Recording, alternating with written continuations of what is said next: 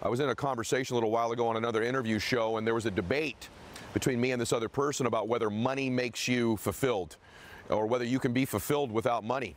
And my position was that absolutely you can become fulfilled without having money, and that money is not the key to fulfillment. This other person's contention was if you don't have money, you can't be happy. And I want you to know that I just don't believe that that's true. I know plenty of people who have money who are not happy and are not fulfilled. Having said that, I've been happy when I was poor, and I've been happy rich. Happy rich is far better. I can promise you that. But it is not the gateway to happiness. I'll give you an example. Show me a father or a mother with $100 million in the bank, but no purpose, no calling, no contribution in their life. And they've got a child at home that's, God forbid, dying of leukemia. Do you think that that's a happy and fulfilled person just because they have money? You have another parent and they have no money. They make $60,000, $70,000 a year, but they're a school teacher, let's say, or a nurse, and they're fulfilling their purpose. They're making a difference in the world. They're making a contribution, and they have healthy children. Who do you think is more happy and fulfilled? And so clearly, there are elements of our life that are far more important to creating happiness and fulfillment than just money. And so, now having said that, people say all the time, material things won't make you happy. I can't disagree with that more. In fact, we have all the evidence in the world of knowing that. I'm living here oceanfront now. Living by this ocean makes me happy, right? Ladies, if you've ever bought an outfit or a pair of shoes or a car or any material thing you've wanted in your life, you're happy when you buy them. Guys, you ever got that suit you want or that shirt or whatever it might be material-wise, or that watch you wanted? Of course it made you happy. The question is not whether it makes you happy. The question is whether it fulfills you. So you need to begin to make a distinction in your life between happiness and fulfillment. Happiness is fleeting. It's short term. I'm not happy every day I live here oceanfront. I've had many unhappy days in this magnificent place. Happiness is conditional. Happiness is fleeting. It comes and goes. And by the way, you want it to. If you are happy every single second of your life, the bliss of it wouldn't affect you like it does. We want the ebbs and flows of life. The downs in our life make the highs so much sweeter. I can promise you that you don't want to be happy every single second. What you do want to seek, though, is fulfillment. Material things, living oceanfront, having jets, having Ferraris or Rolls Royces, they can make you happy short term, but they will not fulfill you. And so what we're going to talk about today is both getting happiness and fulfillment. Let me be very clear with you. If your desire is to become wealthy, is to become rich, is to have all the material things in life, because it was one of mine, I can tell you, I wanted to live here oceanfront. I wanted to have a lakefront home. I wanted to take care of my parents. I wanted to fly private. Then I wanted my own jet. I've had a Rolls Royce and I've had a Toyota. And I can tell you up front, I'd rather drive the Rolls Royce. So that doesn't make you shallow. That means that you have goals and you like the finer things in life. And for many of you listening to this, that's something you're going to chase. And I want you to have those things. For some of you, those things don't matter to you at all. You just want to make a difference. You want to make a contribution. And I can tell you, the material things in your life don't matter, and that's perfectly fine.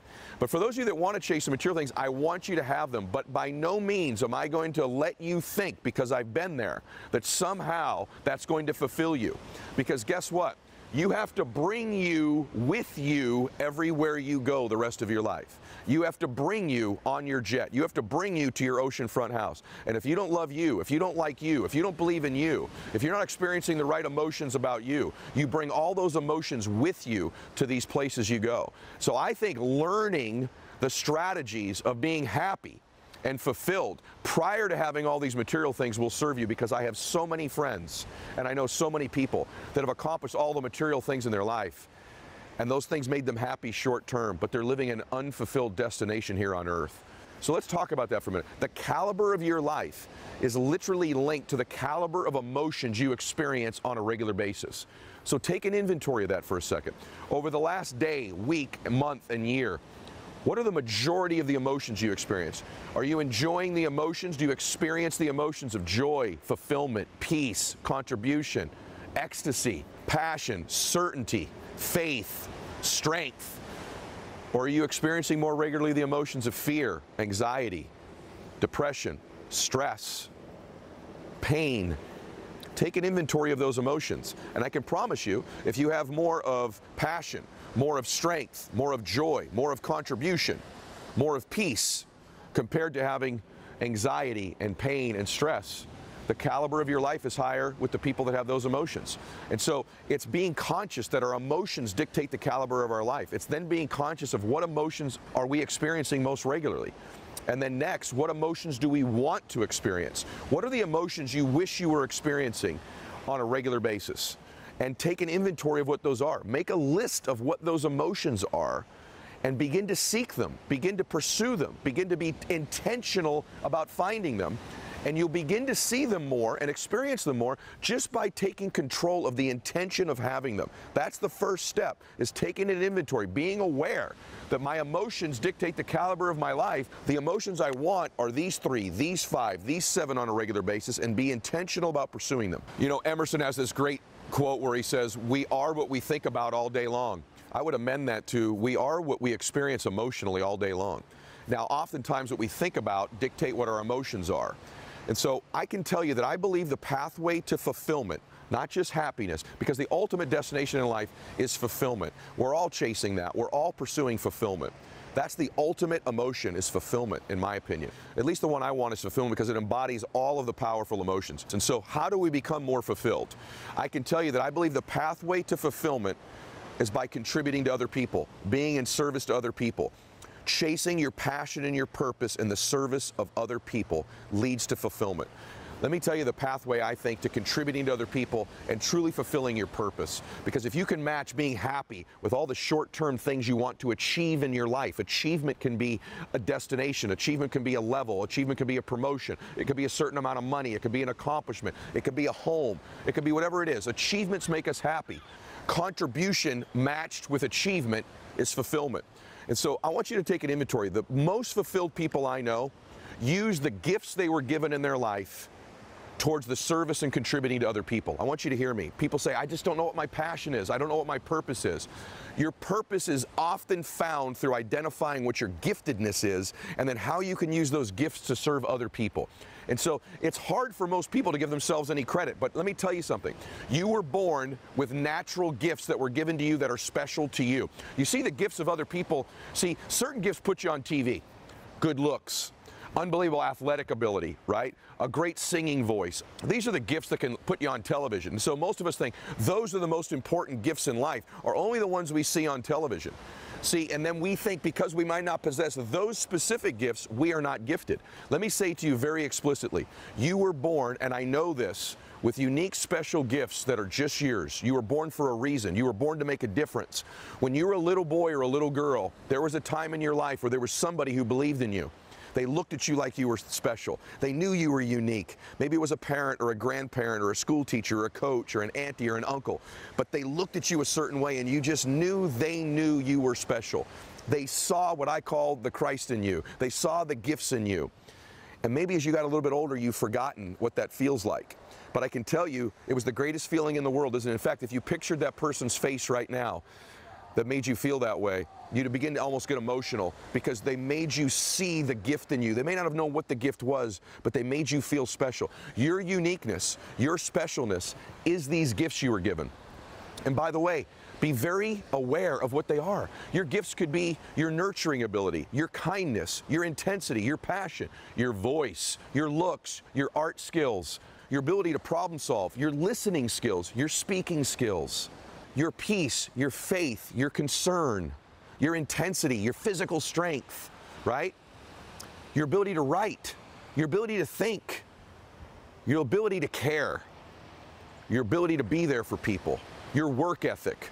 There are literally thousands of gifts, and I promise you, if you begin to ask yourself some deep questions, you begin to understand your desire to help people, your intentions, your sense of humor, your patience level.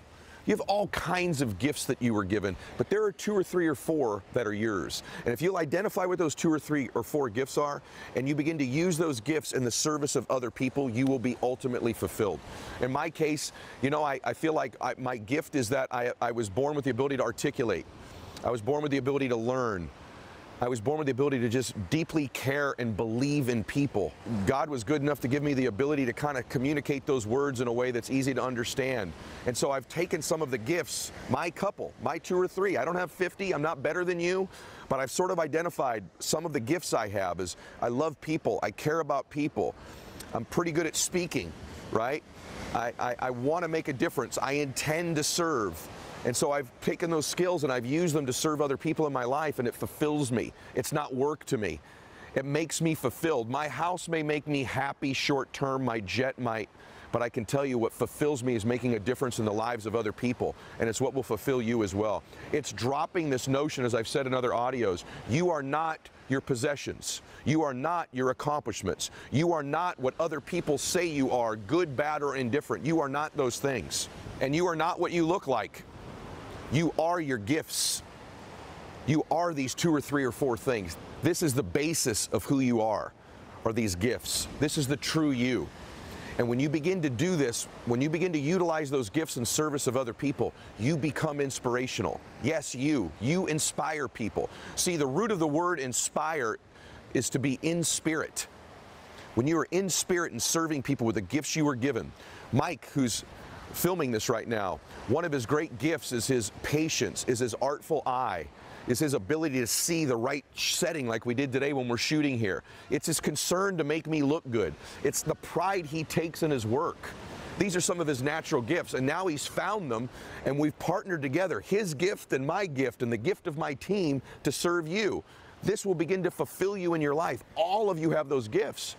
And so when you begin to identify what they are in the service of other people, you will begin to change your life. That is who you truly are. That is when you begin to experience those emotions that serve you, that begin to transform your life. If you want to be happier, and if you want to be more fulfilled, go achieve, go accomplish, go chase those things, but do things every day that feed these emotions that you want, not the ones you don't want. Root out the emotions you don't want. Pursue and chase the ones you do.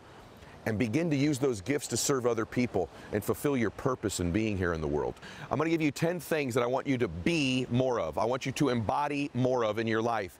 I want you to take an inventory of them, man or woman. If you could be more of these 10 things, they will deliver to you more of these emotions. Number 1, I want you to be unique. I want you to be special.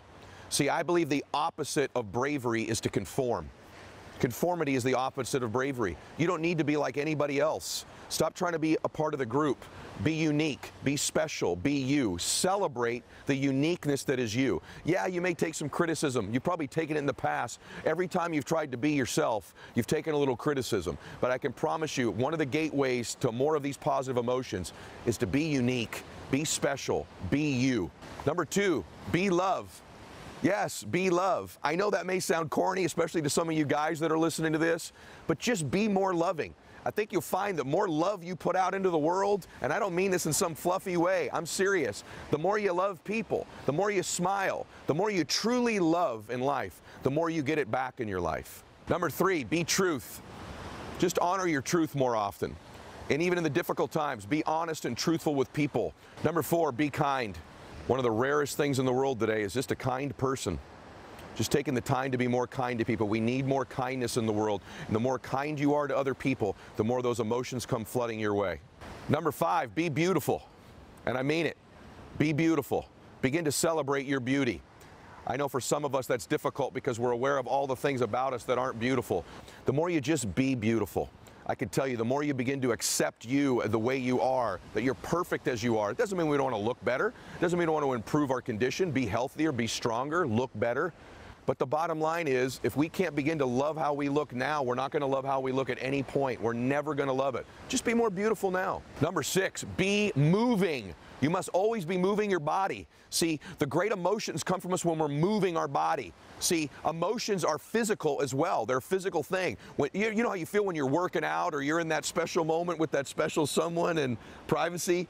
You're moving your body at that time, aren't you, right? Laughter is a movement, right? See, emotions are movements. It's a state of being. The more you're breathing deeper, the more you're moving your body. Moving your body creates positive emotions. Stagnation, laying down, hunched over, all these emotions. Sitting at your desk too long every single day. Laying in bed, laying on the couch, not moving, driving in the cars, when all the negative emotions hit, you'll find that when you're moving, running, moving your body, exercising, just getting in a peak state, being conscious of your posture and your physiology and moving yourself, you'll find it's almost impossible to experience the negative emotions when you're moving and the positive ones come flooding in.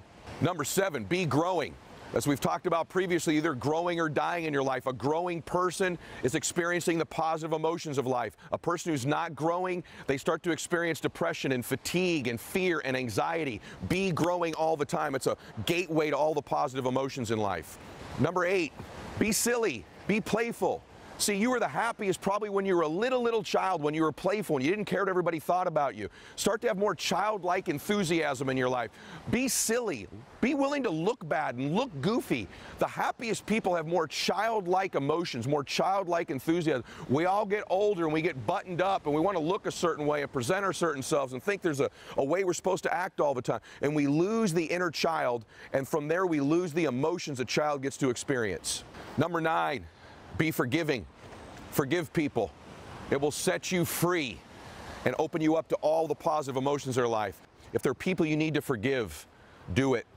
It's your lack of forgiveness that's holding you back from getting these positive emotions. It's holding on to this thing you're holding over somebody, even though you think they may deserve it.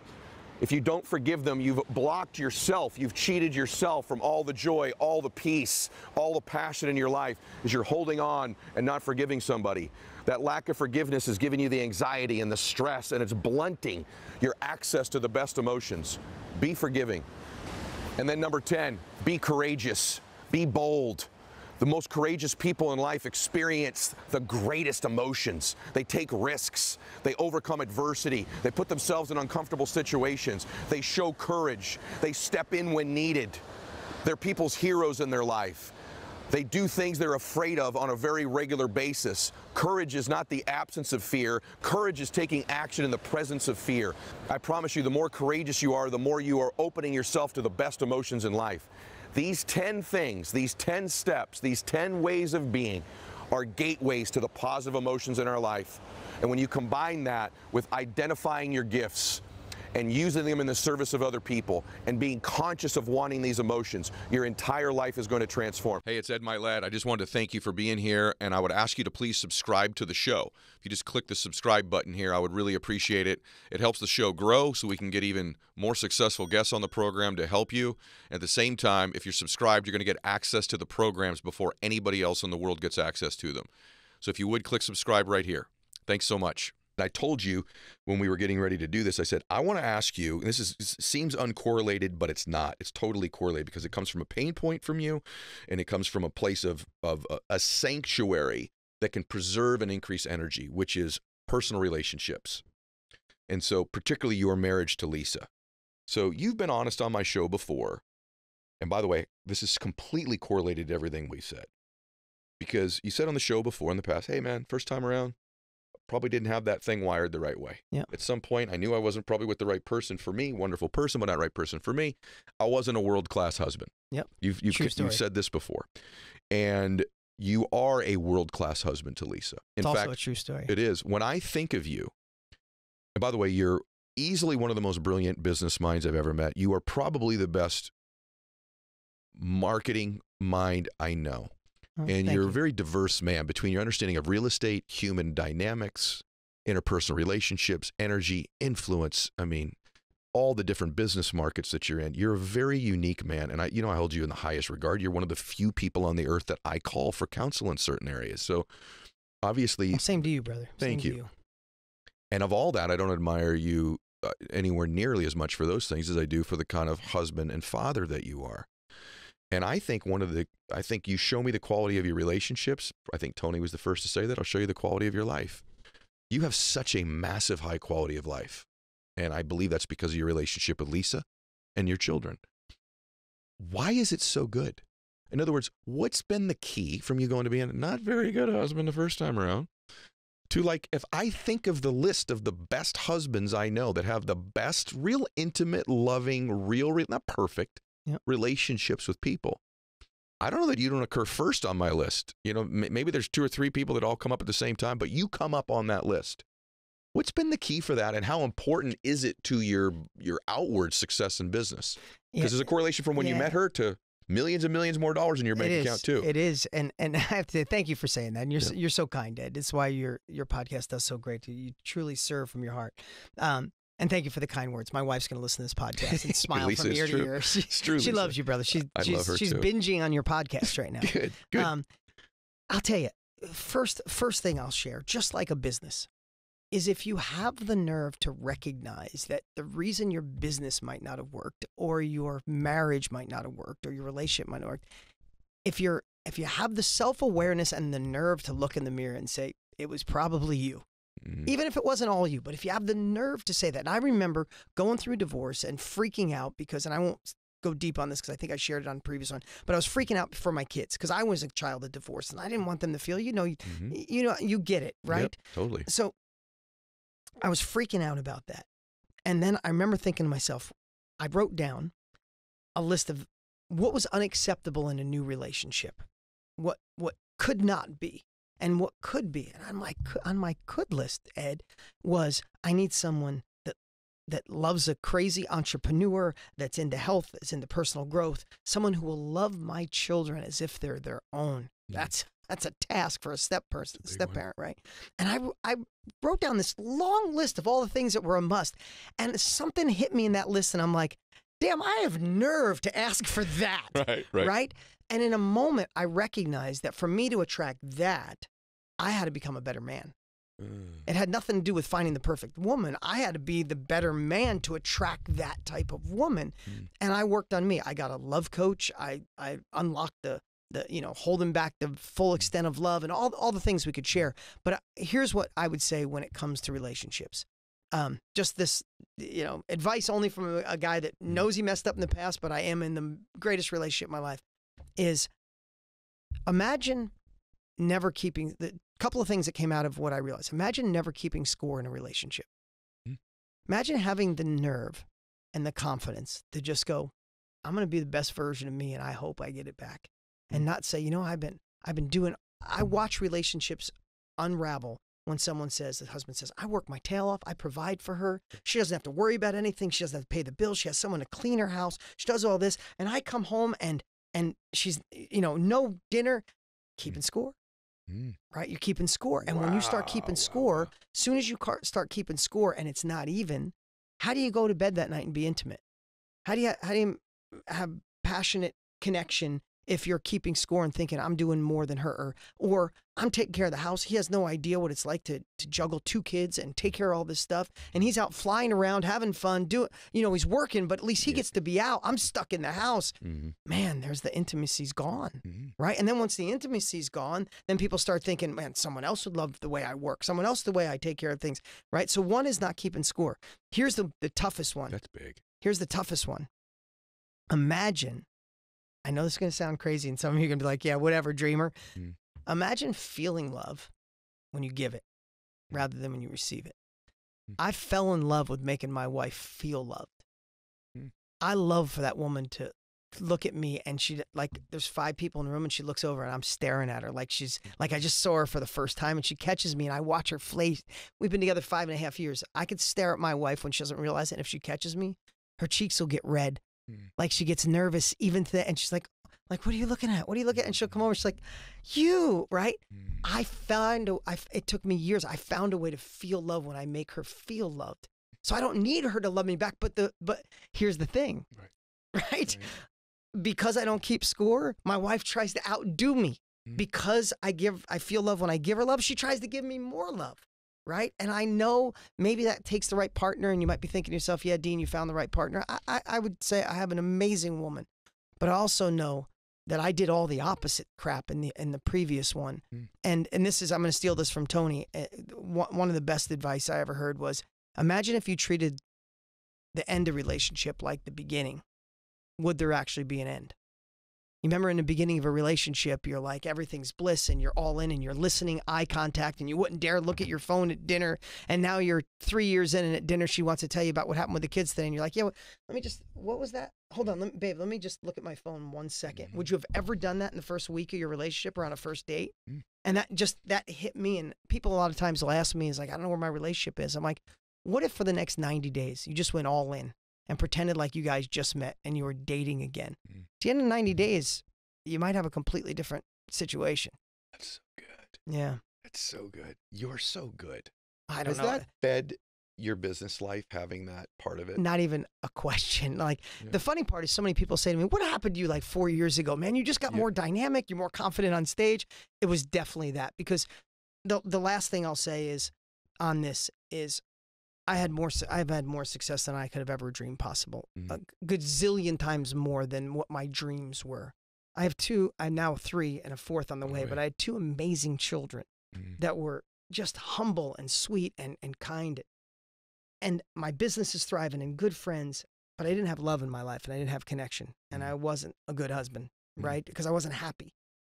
And I probably, when you're incongruent, when not all things in your life are lined up, I never could have understood the power of that while I was in it. I just said, no, I should be happy. No, my relationship isn't great, but we co-parent good and we got great kids and the business is good and we got the great house. I just wasn't in alignment, Ed. I was kind of living a lie. Yeah. And when I finally shed that, and now I get to be the man, like, and I know you know me, but man, imagine the wish that if anybody put a hidden camera on you for a week, and then your wife, your friends, and the world could watch it and go, wow, same guy on camera, same guy on a podcast, same guy when no one was watching. Yeah. That congruency has taken the restrictions off. My business has doubled. My life has doubled. My happiness has doubled. I've attracted dear people in my life like you and other people because I think that I just get to be me at all times. Beautiful, brother. I also find, and you talk about this in the book, I think successful or happy people have a different relationship with discomfort than unhappy people. Sure. Meaning, I kind of enjoy doing uncomfortable things. I have found, after pursuing them over and over again in my life, that I'm more familiar with it, I guess, now. And I kind of see it as a space I like to be in. Whereas I think most humans, because we're wired this way, our natural proclivity is to avoid discomfort. And it's another one of the principles that you have in the book. Yeah, Lance Armstrong told me one time, he was like, I trained because I love riding the bike. He's like, I raced for money, right? And so do you love the work or do you love the thing, right? And here's the thing. People go, blah, blah, blah. But if you love the thing and you can't not do it, you will also most likely be very good at that thing. Do you know what I mean? Like, yes, 100%. Tell my kids that. If you wrote the book because you loved it and you put everything that you didn't cut any corners, you did your best, you're 100% locked in, chances are, more often than not, that is going to work. If you're writing the book because you think this is a lucrative niche and you want to cash in at this moment and you think it'll help your career, be a good business card, maybe, but most of the time it won't. So it's really about averages, like what attitude. And so like a comedian who loves the act of stand-up will do so much stand-up that eventually they will become world-class and they'll get the specials and all the other things. Yes. But if you're in it because you think it'll be fun, because you think it'll get you girls, because you think it'll impress your parents, you think it'll piss your parents off, you're going to find that when it gets really hard, you don't have what it takes to stay with it. Yeah, staying power is only through the love of the game to some extent. In the book, part 1's the exterior of the body, part 2's the inner domain, temperament. This guy's stuff is so good, right? The soul is another part of the book. Morning routine may be the single most over-talked about thing in the history of personal development. Yeah. I mean, in the last 10 years, right? And yet, how many people have good morning routines? That's the deal, and that's why I want to talk about it with you. I think it became a fad. Yeah. Actually, I think it's talked about way more than implemented. Yes. I really do. Yes. And I actually know some of the dudes who talk about it who even themselves don't implement the morning routine that they talk about. So you talk a little bit about attacking the dawn. Yeah. Another thing I've grown to know in my life is the happiest and successful people I know do a lot of stuff earlier in the day than the people that I know that aren't as happy or successful. I want you to talk about both those things. So to me, well, I tell the story of Toni Morrison in the book. She had this great line. She's like, good. I got to get up and get to work before I hear the word mom. And I think that's actually the same thing that rich, successful, like billionaires get up and work out at the gym at 4 a.m. because that's their time. They cannot leave the office at 2 p.m. to go work out. There's too much happening. The day gets away from you. Like when I hear about people who are like, yeah, and then I write, maybe in the afternoon. No, you got to know when you do it, and that's always got to be when you do it, or you're going to find reasons to not do it. Yes. And I think Pete Holmes, another comedian, once told me, he's like, getting up early is like robbing a bank when no one's there. Oh, good. Really good. And you're like, the morning, there's less interruptions, less people. My thing is I don't touch my phone for the first 30 minutes to an hour I'm awake, and that's my time. I don't actually write right when I wake up. I take my kids for a long walk. We do this a lot. My kids are still young, so we do a long walk outside in the morning before I've been sucked into stuff. So I carry that, like, I know even if the day gets away from me, I had quality time with my family. I had quality time outside. I got active. I thought I was intentional thinking about what I have to do today, what I want to do well. And then when I sit down to write, that's what I'm bringing to it. Not, I check Twitter before my feet even hit the ground out of bed, and I'm already pissed off and already distracted. Like that, you're not setting yourself up for success. I love you. The number one non-negotiable part of my routine is not touching my phone the first 30 minutes. It's also the hardest thing for me to have developed was that. Yeah. I find it the most valuable thing. I've gone back and forth, cold shower, no cold showers. I've done, I'm going to get up and train really hard in the beginning. I'm going to do my writing early in the morning. I've moved those things around. What I've not moved around in a very long time is touching my phone the first 30 minutes. I think because it's so difficult to do, it ought to prove to everybody how valuable it actually is to do it. And I have to sleep with it in the other room. So if I get up and go to the bathroom in the middle of the night, I'm not like, what's happened? Like you got to create some shelter. So that way, if you're getting a good amount of sleep, that's like, 7-8 hours of no phone consecutively, which has already set you up for a good day where you're not the majority of that time on the phone. Well, I think it tells you who you are. I think if you're grabbing your phone the first thing you get up, you've decided I'm a responder and a reactor in my life. I don't dictate any of the terms. Yes. I'm in no control of anything. And I think if you can at least wait 30 minutes, that choice in and of itself gives you a form of control. Even if what's in that phone, by the way, needs response when you get there, you've set a syntax or a context of your life that the whole world is not going to dictate to me what happens in any given day, that I'm in charge of this, at least to some extent. Now, I think if you can get some control over the first 30 minutes of your day, some control over the last 30 minutes, there's a higher probability you'll have at least the illusion of control over the middle of your day. Well, it's like, do you use the phone or does the phone use you? Yeah. Right? And it's like, if you can't control when you use it or not, like, you're the tool. Yeah. A friend of mine telling me his literally his morning routine is like, get up. Of course, I check my phone real fast to see if there's any fires I have to put out. Then I go do this stuff. And I was like, do you ever not find fires? What do you think's in there? Of course, that's what the phone is, but that's also what you are looking for. Yes. And by definition, you're going to find it. I want to start the day in control with a big, like the long view. I want to set the pace, right? You don't want the fact that one of your colleagues emailed you at 3 a.m. with something that's not really important, but they actually, Michael Bostic and Lauren told me this. They were like, your inbox is a to-do list put together by other people. So good. It's so good, really right? Good. Yeah. And then you're like, oh, okay, so I'll get to those things when I get to them, not when you get to them. Very good. See, let me just tell you something. Ryan's work is so loaded that what we'll cover in this hour is going to change your life, but it is honestly maybe 2% of even just this book. No, I'm not saying that to make you feel good, but because I have all these circles I made, and I can already tell I'm not going to get to a lot of them. But so you said, look, I get up, I don't check my phone, I go take this walk with my kids. Now I'm kind of creative.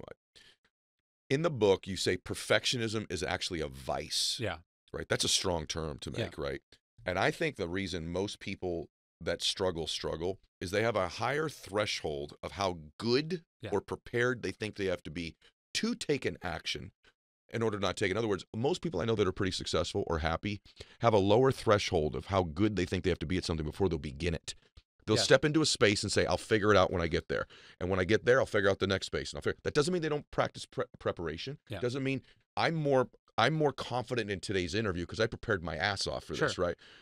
But I also know something could happen that I'm not prepared for, and it doesn't cause me to not pursue this craft. That's totally right. I think the more you've done, the more experience you have, the more confidence you have in yourself. And so you can remember how things were when you started, which is not anywhere close to where they were when you finish. There's a Hemingway quote. I have it on a poster on my wall. He says, the first draft of everything is shit.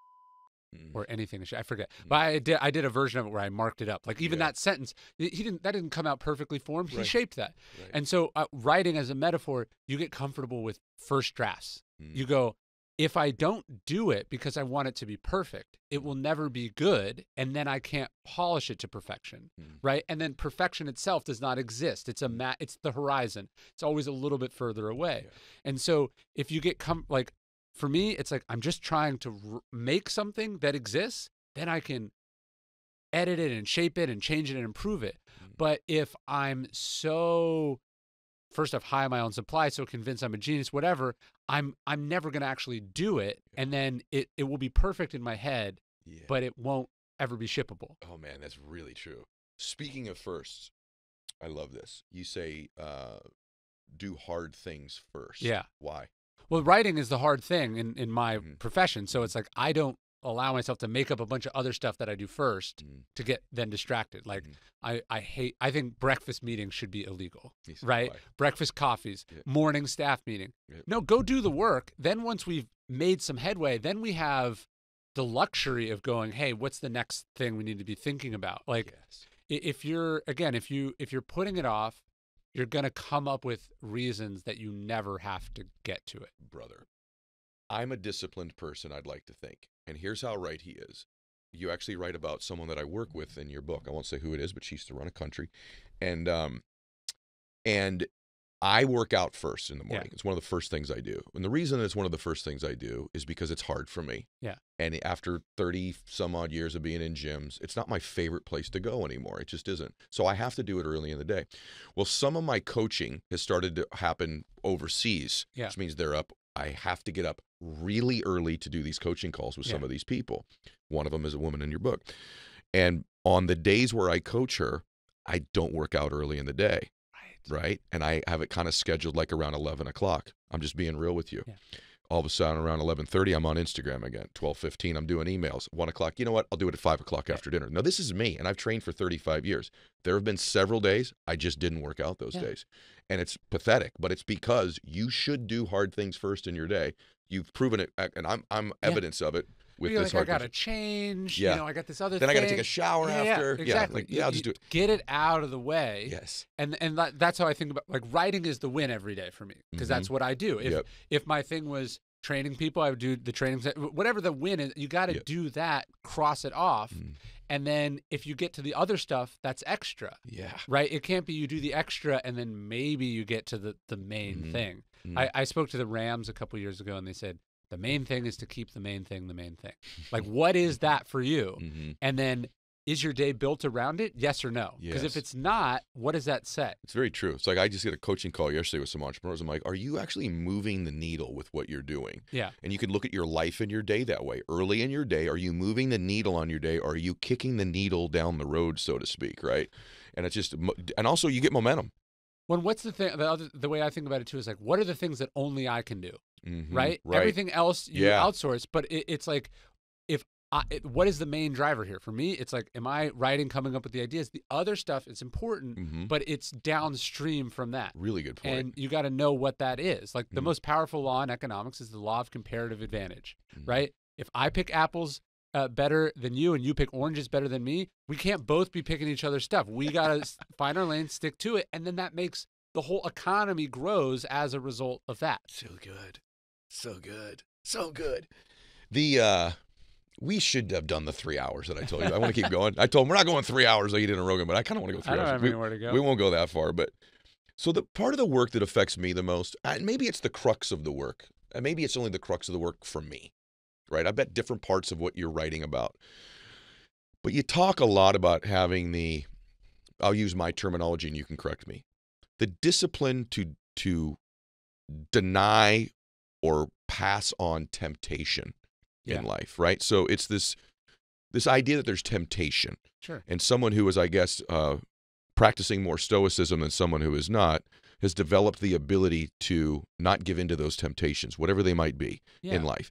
The thing I have seen hurt most humans in my life has been their inability to deal with temptation. They become successful, and now they get the temptation, if they're a guy, of women, or the temptation of, I've saved a bunch of money, the temptation to spend it. Drugs, whatever it might be. Also, the temptation to watch Netflix, the temptation to be gluttonous, the temptation, and this is for anybody in life, but there's these temptations that we sort of have this intuitive knowing pull us from who we best are, that we give into every single day in different ways in most parts of our life. And the most happy and evolved people I know do it less. Yes. They don't do it never, Sure. but they do it less. Yeah, Seneca, he says, show me a man who isn't a slave, right? One to his mistress, one to power, one to recognition. He says, even the slave master is a slave to the slaves, right? The idea that like your big, enormous estate, it like, do you own the company or does the company own you, right? And so I think deciding, like we were talking about with the phone, like who's in control, me or it? And the ability to go like, I don't do that.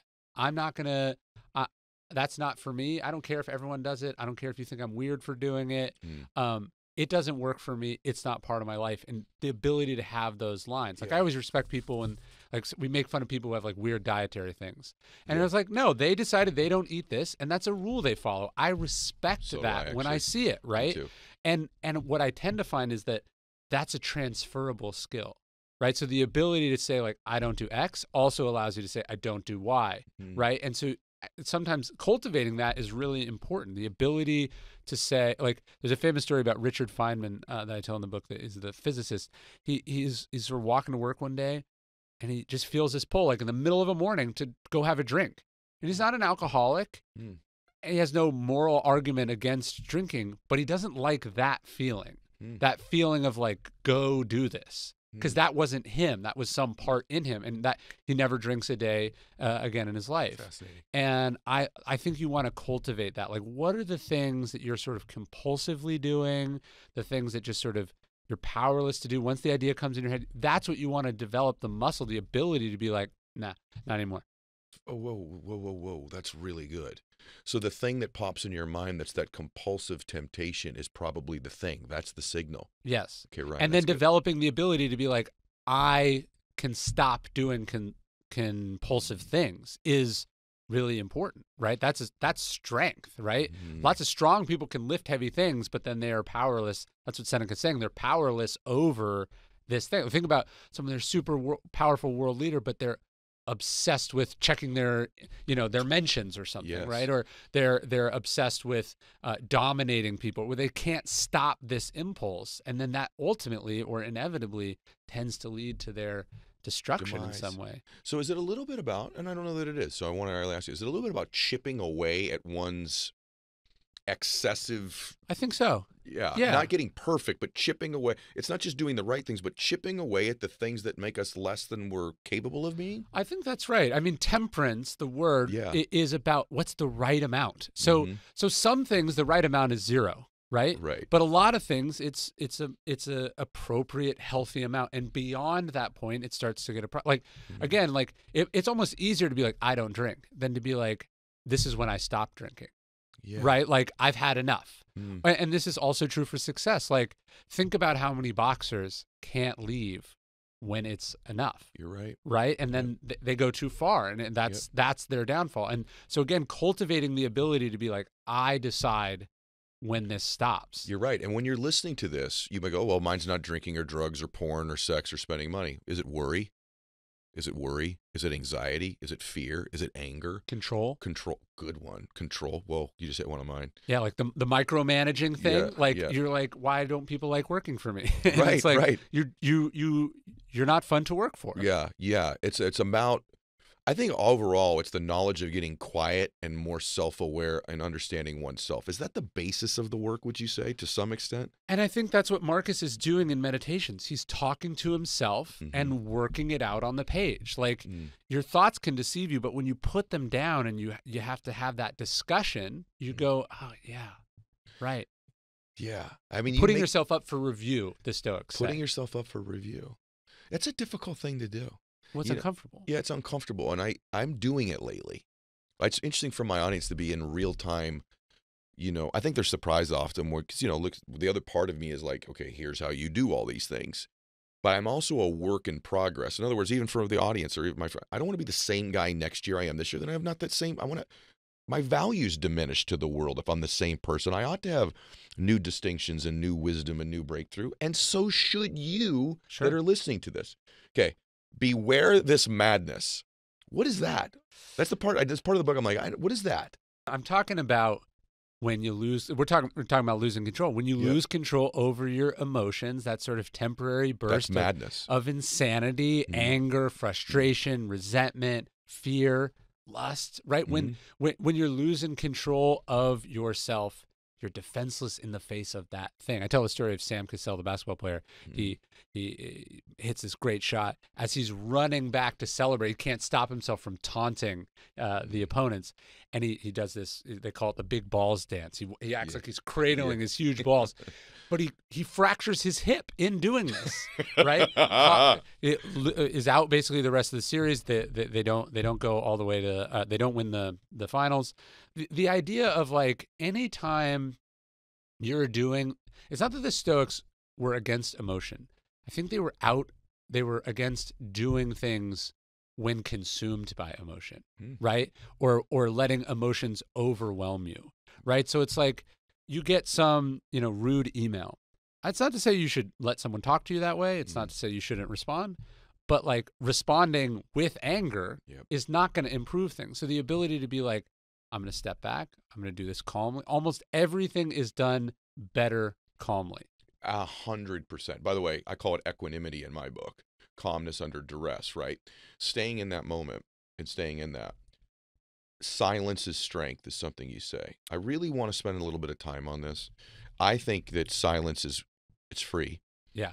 And it's yet almost never taken advantage of by our culture anymore. And even for me, I just interviewed Colin O'Brady. Yeah. He's got a new book called The 12-Hour Walk, and the concept of it is at least put your phone down for 12 hours and take a walk and take your life. I think more and more with all the noise in our lives in this day and age, people are becoming less and less familiar with silence. A lot of people have to have someone else around them, or their phone on, or the TV on, or the radio on, or something. And silence is this free space that is so beautiful and liberating that now as humans, we don't even take advantage of anymore. I was a director of marketing at American Apparel for a long time, and I sort of watched the company go and all the way down. Yeah. And the CEO would call me sometimes like 2, 3 in the morning. I would be asleep. He'd wake me up, and he would just talk to me until he fell asleep. And at first, I was very young, and I thought, am I this important? What is it? What is this? Is it that he really cares about? And then I realized this man can't be alone in those 2 minutes that he's falling asleep. And what epiphanies, what changes, what reflections, what awareness might have come if he could have that space. Like it's possible now to fill every second with noise. That's what your phone is. Yeah. And you have to cultivate that silence because it's in the reflection that you have ideas, you have breakthroughs. I was at a pool one time just getting in to go swimming, and someone recognized me and said, "Oh, I loved your books." And I said, "I wrote those books in this pool. Like I swim in this pool because I can't hear anything. My ears are underwater. It's like essentially like I'm alone with my thoughts, and the ideas come to me then. And you have to cultivate that silence. You're right. It's free, but it's also like the most valuable thing in the world. It is. That's why so many people tell me my favorite moment of the day is when I'm in bed and I hit the bed, and I'm like, well, if that's your favorite moment of the day, it's telling you that you're yearning for a little silence and a little quiet. I find myself, even like when I travel, when I shut the hotel room door and I'm in there alone, I'm like, oh. Yeah, this is so good. Dudes who have kids, they got noisy lives. They spend an inordinate amount of time in the bathroom doing what they need to do in there, and they just sit in this little room, do it because it's just a quiet time. That ought to tell us all we have this yearning for silence in our lives, that the noise is not allowing us to appreciate how much we need or we want it in our lives. Yeah, look, that's why I like getting up early in the morning. It's quieter then. You know what I mean? Get up before the emails have really started, and then you don't have to have as much strength or willpower to ignore them. What's a practice like? What's your life look like now? Look at all these philosophies. By the way, to me, it's just like really great stuff. It's stoicism, but it's just really great stuff about how to live a better life. But what's like a practice that you do daily? Is it your meditation time that allows you to sort of participate more in this quality of work, or what is it that you do? My big morning practice, my meditation practice, is journaling, sitting down and writing things down, creating some space between me and the thoughts, and like we said, putting yourself up for review. I don't want to wake up 20 years from now and go like, man, how did I get here? I want to be doing that reflection on a regular daily basis and catch the things before. Like, one of the things I'll notice in my journal is, like, if I'm saying the same thing over and over again, well, I need to make some changes, right? If I'm like, so tired today. If I'm writing that 3 days in a row, like, something's wrong with the decisions I'm making in my life. Really good. And I can make those. Let's make those changes now before I end up somewhere unrecognizable. I think most people, bro, I love your work. Like, I really do. It's for me. Yeah. It's for me. I know I've said that 3 times, but I just want to express to you my gratitude for it. I have a really good friend of mine who's made lots and lots of money. And he's actually helped a lot of people, too. He contributes. He gives a lot of money away. He spends a lot of time. And he's unhappy. And by the way, on the surface, you go, wow, married to the same person, makes lots of money, gives lots of money away. This guy's living the life, kind. He doesn't give in to a lot of temptation, frankly. He's a good dude. And he's unhappy. And he said, I just can't figure out why I'm unhappy. And I said, I think I know. And I said, by and large, brother, you've lived a completely unexamined life. In other words, there's never been time for self-examination. And so many of us, even listening to this might be a breakthrough moment for so many of you. You may be doing good things. You may be growing. You may have all these things. But you're supposed to be examining your life to some extent. I love what you're saying. Put yourself up for review. I use the terminology of an unexamined life. Yeah.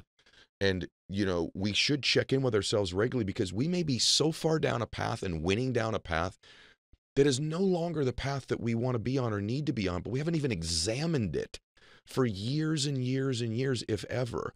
So that's sort of what you mean to the extent of putting yourself up for review is self-examination, right? Yeah, if you don't know who you are, what you want, what kind of life you want, you just end up defaulting to what everyone else is doing. Or what you used to want. What you've always done. Yeah. Right? And so it takes an active practice of questioning and reviewing and talking, not just with yourself, but also with other people. Maybe you have a therapist, a spouse. Like you want to be doing this now when you can steer the boat, not when you've ended up somewhere and you're stuck. Right? If you've been doing the same thing unquestioned for 20 years, changing course is now going to be really expensive, really difficult. But if you've been making these micro adjustments as you go, you know, those things cumulatively shape the direction or the trajectory you're going. And if you don't do that, you just end up living a pattern. Yeah. It's just a pattern. It's a pattern of thoughts, a pattern of emotions, a pattern of behaviors, a pattern of people. And it just becomes, and if we're not careful in our lives, I write about this in my work, our minds move towards what it's most familiar with. Yeah. So if you don't ever have unfamiliar thoughts, unfamiliar examinations, this journaling or this thinking, you just have a life that's a pattern. Well, it's like, what's your North Star, right? Like, what is the thing, not just your main thing, but like, what's the value, the purpose? Like, what is the main thing you're trying to do that matters, right? And then how are you tacking or tracking against that, right? Is this promotion you were just offered or this attractive stranger that sent you a drink in a bar, how does that get you closer or further away from that thing? Yes. I sometimes when I look at like major decisions in my life, like, hey, do you want to move here and do this? Like, hey, do you want to take on this project? I go, when I look back and ask myself why I got divorced, is this that reason? Right? Great. But my North Star is I want to be a good spouse and father. That's really important. My work is also very important to me, and these things are in a tension or a balance with each other. But I don't want the fact that a cool opportunity is there over and over and over. You just default to saying yes to that. You're simultaneously saying no to these other people and these other things, and then you're telling yourself you're doing it for them, but you're not. You're just doing it because it's easier to say yes than it is to say no. Yeah. Yeah. Whoa. Very good. So, yeah, I relate to that. You end up just sort of chasing the next shiny thing and not having an examination of what this means to the other things that matter to you because you don't have a true North Star. I have a true North Star in my life, but one of the things you say in the book about this other people thing is, listen to this, guys, tolerant with others, strict with yourself. That's you. If you can get to that nuance, you're one heck of an evolved human being. That's the highest level, right? It's easy to just everyone should follow my rules, right? Right. But it's called self-discipline for a reason, right? You only control this, like, you only control the standards you set for yourself. And nothing will make you more unhappy than making up rules and then being upset that people who've never even heard these rules are not following them, right? They didn't sign up for this, right? You got to be comfortable being like, this is important to me because it's important to me. And if you want to live your life your own way, I got to be okay with that. Cato the Younger, he's this famous Stoic. He's the strictest guy with himself. He's fearless. He's incorruptible. Even though he's rich, he dresses in plain clothes, all this stuff. But his brother was the opposite. And he loved his brother. It's like Bruce Springsteen says, sometimes with your brother, you got to look the other way. Yeah. Like you got to go, you're living your life. If it works for you, it works for you.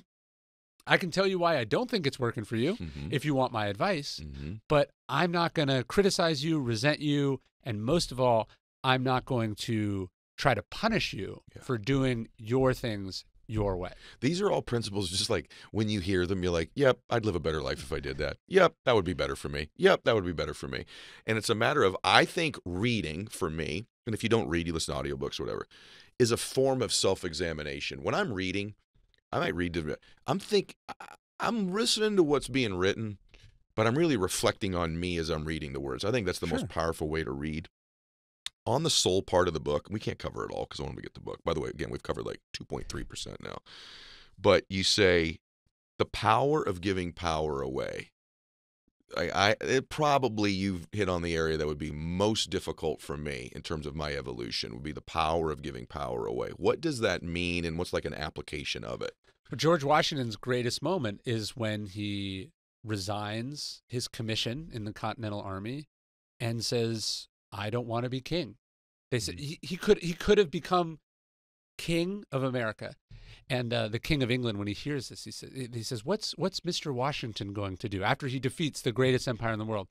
And this painter says, I believe he's going to return to his farm. And he says, if he does that, he is the greatest man in the world. To know when to step down, to know when to share, to know when someone is better than you at something. This is extremely hard and requires so much self-discipline. As majestic as that is for Washington, when he repeats it again when he voluntarily leaves after 2 terms. But Marcus Aurelius is chosen to be emperor. His father is an emperor. He's chosen.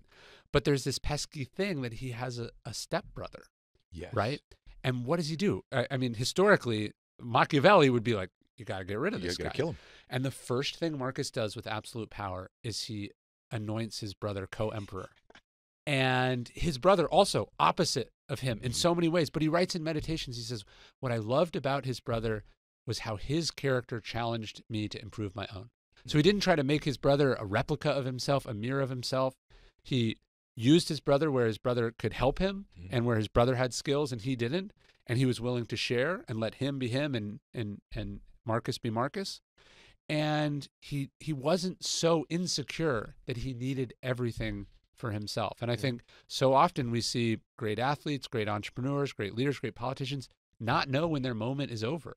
And when, it's not to say they can't continue to contribute, but they're no longer the top spot. And if you're so egotistical you can't plan for a legacy, you're going to end up creating a legacy. It just won't be a positive one. Yeah, and by the way, that you're so right. It affects us in every day when running our businesses too, thinking that we're the best at everything in our company, where if we would give some of the control away to someone who's actually better at these things and have the discernment to give some of that power away and let them go, your company would grow, your life would grow.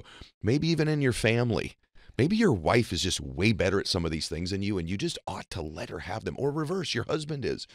And I think oftentimes in life that notion of giving the power, it's not easy for me. I'm a control person.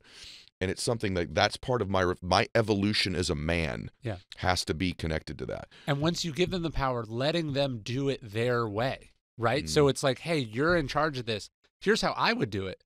But I just want you to do it. However it works, that's on you. Again, this is tolerant with others, strict with yourself. Like, I'm going to allow you to be you. I'm not so rigid or insecure that I think everyone needs to be exactly like me. The way I do it works for me. We all have different processes, different backgrounds, different needs, skills, strengths, and we got to respect that. You use the word insecure, but I can tell you, and it's correlated for me. I know when I'm afraid to give away control and power. It's when I'm afraid. Yeah. Which is pretty close to insecure. Yeah. It's when I'm afraid. Like, I'm afraid if I let you do this, my son's going to go. If you handle the discipline, my wife, my son's going to turn out to be like my dad and be a drug addict. Or if I let you run this part of my company, I'm going to go broke. I mean, these are ridiculous correlations we make. But you have to ask yourself, when you're not giving control away in your life to people around you, is that coming from a place of fear or insecurity? Because I think most of the time that's what you're operating out of when you're trying to hold on to control all the time. I think that's totally right. Speaking about that, we don't have too much more time, and I'm frustrated as heck about it. But I want to go to the book a little bit more. By the way, everybody should get the book. Listen, when you read the book, a couple things is you're going to manage your own life better, lead your own life better. And there'll also be this part of you that you go, man, if you live in a particular country, I live in the U.S., man, I wish our leaders had more of these characteristics. Man, I wish they had that one thing. You can even think of somebody, you think if they just had that one difference, how much greater they would have been. Their demise was that thing. You'll see these little pieces in the book. And that could be your demise also when you're reading the book. Ironically, you talk about Queen Elizabeth in the book. Yeah. I'm just fascinated by it. I've never spent any time thinking about this woman until obviously lately, right? Yeah. I've never spent any time thinking about her. And I was sort of fascinated when passing. I'm like, people really made a big deal about this. Maybe I was naive, but you really write about her in the book. What is it that you loved about her so much, or admired in her, or characteristics you saw in her? I mean, first off, just to think she has the same job for 70 years. And she shows up every day. There is no on or off the clock. She is the queen. And unlike, say, Marcus or a president who has a lot of power, she has absolutely no power. Her job is her poise and her dignity, what she represents. And she has the same job for 70 years. She never gives an on-the-record interview to a reporter. Think about everything she's seen, everything she knows. Think about how wrong the press has been about her. Think about all the things she wants to say. And talk about silence. She says nothing because her job is to be impartial. And everything is being done in her name, literally, but she cannot say anything. But she manages to every week she meets with the prime minister. I think she was on her like 14th prime minister. So she is, I mean, she's personally trained by Winston Churchill. She knows so much. She is the most qualified. And she can't be like, that's a bad idea, don't do that. But she can, well, what about this? Have you thought about this? I once heard this, right? So she has to develop how to be assertive without being aggressive. She has to she has to be above the fray. She can't be distracted by the noise. And then also, I think what's particularly impressive about her, the monarchy 70 years ago, totally different than it is today, and yet exactly the same, right? And so that's what tradition is. People think tradition is like keeping everything exactly the same. No, it's finding the North Star, the real things, and then everything else is negotiable. And they have this famous motto inside the royal household, which is, if things are going to stay the same, things are going to have to change. And so she's malleable and adjustable about the things that don't matter. And then very firm and rigid about the things that do matter. And that's, if you want to last, if you want to endure, you look at someone who's been in the music business, or someone who's been in professional sports, or someone who's been business after business.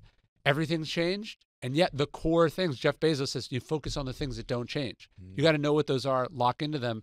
Everything else, what's new, what's best. That tension to me requires so much self-discipline. Then you want to talk about physical discipline. I mean, just imagine, like, she's millions of miles, shaking millions of hands. She, in 70 years, fell asleep in public one time. And she was like 85, and it was a lecture about magnets. Is that right? Like, just the sheer toughness of this little old lady. It puts all of us to shame. I love that you honor. I also love your fascination with history. It's becoming a lost art form. And the more even reading your book, I'm a history buff too, but even reading your book, there's things I learned in the book, and I'm like, yeah, that applies now. And I want to finish on it because I'm a baseball fan. So I opened up with this, but I want to finish with it. So Babe Ruth is probably the most well-known baseball player of all time, maybe the most well-known athlete of all time, certainly pretty darn close. And you kind of in the book do this comparison between Babe Ruth's gluttonous big ass and Lou Gehrig. And for everybody listening, this may sound obvious, but Lou Gehrig eventually passed from Lou Gehrig's disease, or ALS, right? So, but Lou Gehrig is known as the Iron Horse, and that's sort of what I knew about him, is he just played in all these consecutive games. 2,100 consecutive games. It's insane.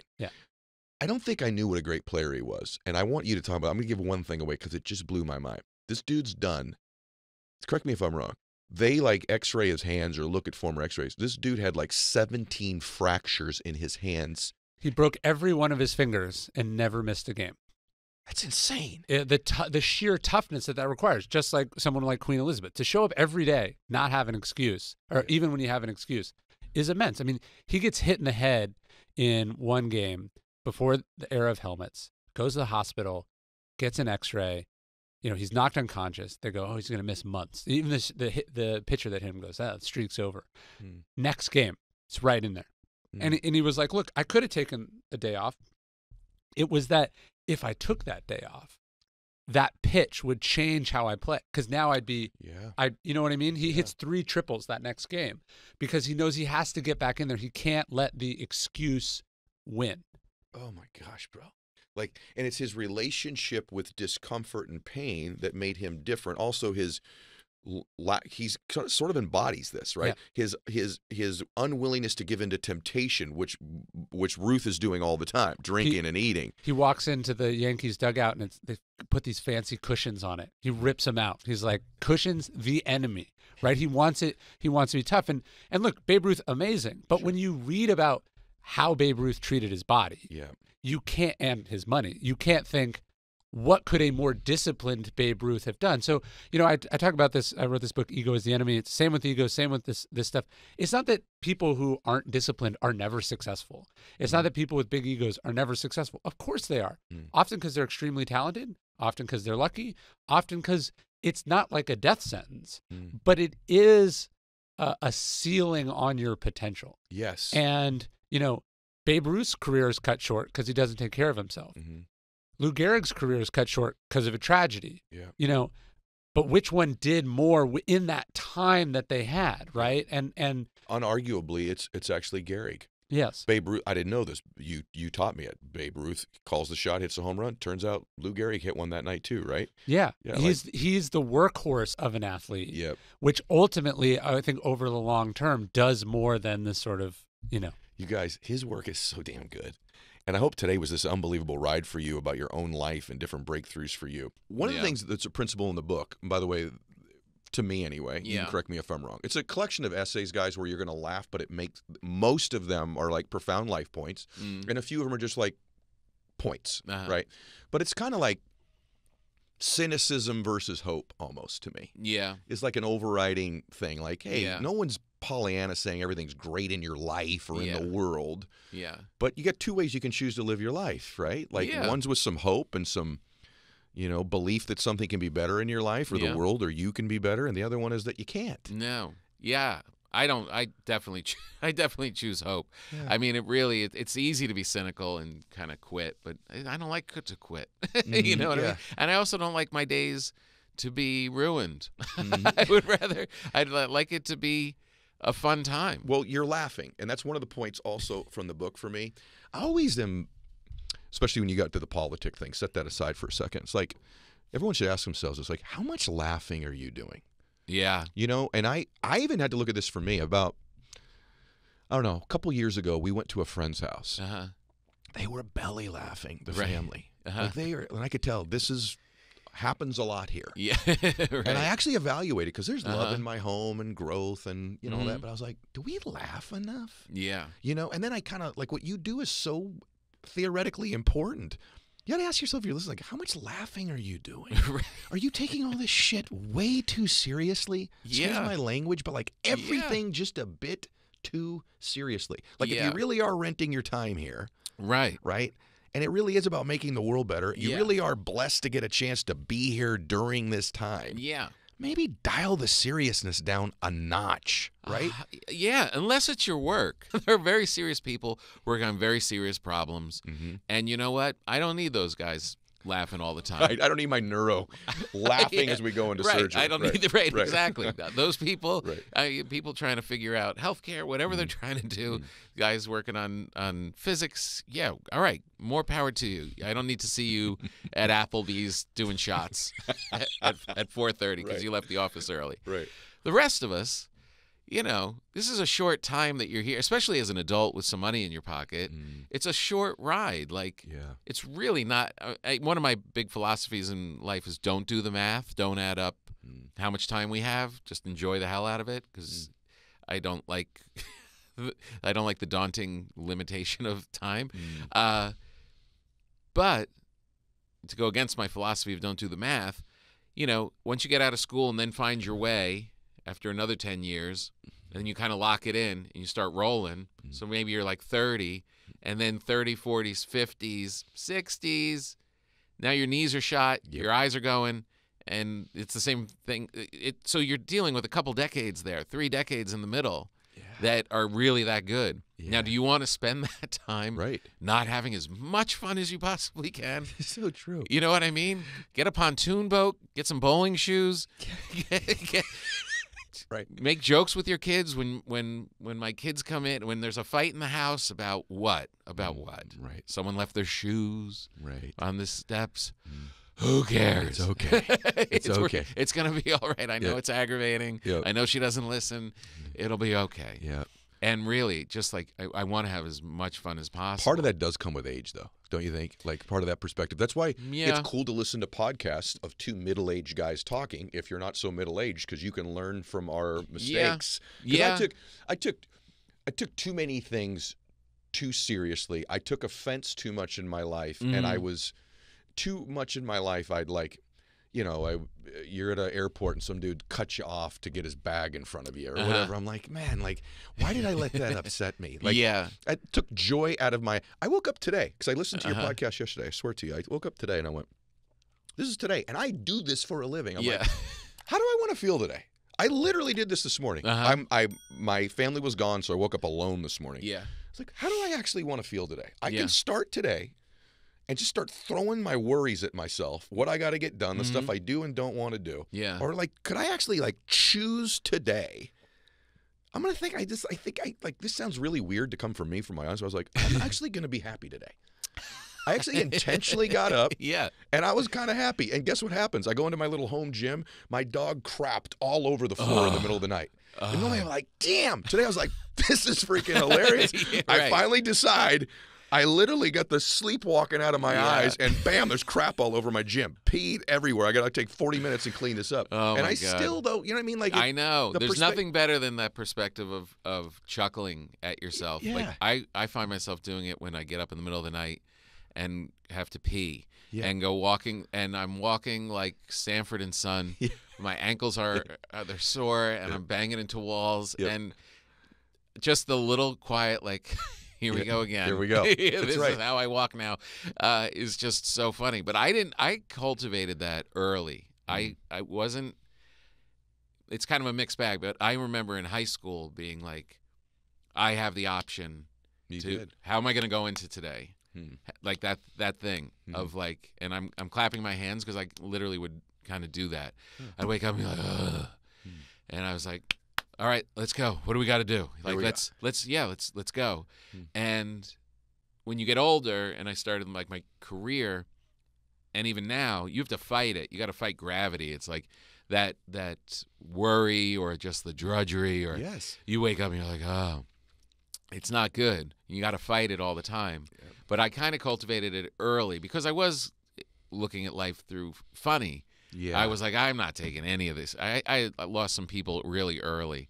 So I was like, oh, this is not to be taken that seriously. Like, this is really precious time, so let's kind of enjoy it. I think it's a huge thing, Tom. I actually think it's a huge thing. It's interesting that of all the people I've had on the show, that it's someone in your profession who points this out, and it affected me. But, like, really, man, like, I think that's important. Like, this, I take me and stuff too seriously too often. There are things I do that really matter. But a lot of it doesn't. And a lot of things don't. And the other thing, I've done a pretty good job in my life of not complaining. Probably one of the funniest parts of the book for me was I want you to tell them this story, was two parts. One, when you cannonballed into the pool, and you remember that? Where and the other one is when you were one of like 1 billion grandkids. Right. Just tell them that, where you got a card from your grandmother. Just the point of the chapter is like, stop complaining. It's quit your complaining. I think is the name of the essay. This is awesome. And I was taught by my grandmothers, really, who were just these like inspirational. They were like the positive thinkers before it was in vogue.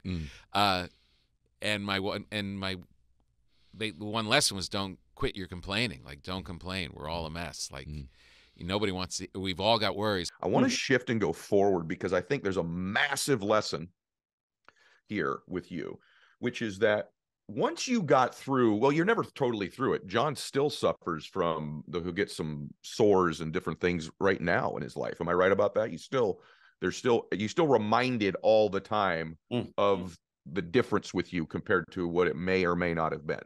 True? Yeah, it is true. And ironically, and it's through the actions of one of my sisters that we probably won't speak about today, but my face is not burned. So when you look at me at glance across a coffee bar, you see a very ordinary looking guy. But right below that face starts the neck. And from the neck to my toes, it's 3rd-degree burns. So although I look at first glance, well, dark haired dude, normal looking fella. Yeah, right below that, though, it falls apart. So I've burns and scars and sores, like you mentioned, from my neck to my toes. It's a constant daily reminder of what I've been through. What about, though, this is what I want to ask you. This is where I think this is a massive, oh my gosh moment for my audience, and it was for me. You sort of hid the story most of your life. In other words, which is ironic because we're talking about it now, but you spent most of your life trying to say, no, I'm normal. I'm normal. I'm normal. I'm normal. And I think you have somehow discovered in the process that the real beauty in life is being vulnerable, authentic enough, courageous enough to reveal the scars in our life, metaphorically and literally. So we all have scars. Like I have found when I've been willing to finally talk about my childhood with my dad, that the impact I've made is much greater. I think most people think, oh, my divorce disqualifies me from being successful or happy, or my sin has, or my financial failures, or some part of me that's inadequate, my scars, my weaknesses disqualify me.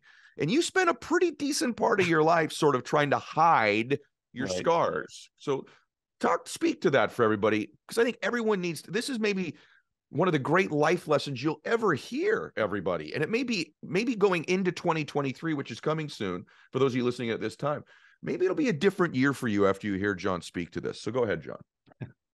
It's a lot of pressure on me. So hopefully we live into it together, Ed. Let's change gears, man, for individuals. And the cool thing is our conversation reminds them that they can do this in their lives. So like, it's not my job, but it is our job collectively to do this work. And it is possible. You got to eat your own potatoes. Yeah, that's right, brother. When you're burned as badly as I was, the dream in life is not ultimately to end up on your show, Ed, or to become a speaker myself. Right. My dream was to be ordinary. Like all I wanted out of life was to disappear. And I did that for a long time, for 20 years. Like I started my own business, but I started my own business to not interview with people because I was so shy, man. I don't like being judged. So rather than being judged, just do my own thing. So I did that. I never told anybody how I was burned. I went to college and all this stuff, but never told fraternity brothers or roommates what had happened to their roommate or fraternity brother. It was my story, my scars, my past. We're not going there. Wow. And then 2 things happened over the course of 3 days that changed my life. And this is the way the universe or God works, I think, if you're paying attention.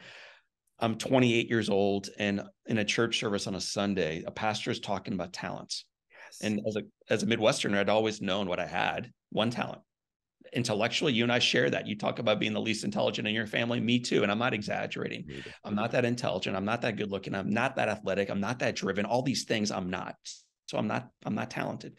So he says, if you got 5, double, 3, multiply, 1. Now he's looking at me and he talks about how you're called to do something with that talent. And he gave us a pathway forward to multiply that talent, to do something mighty with the gifts we have. Even if it's only one gift, do something, man, do something.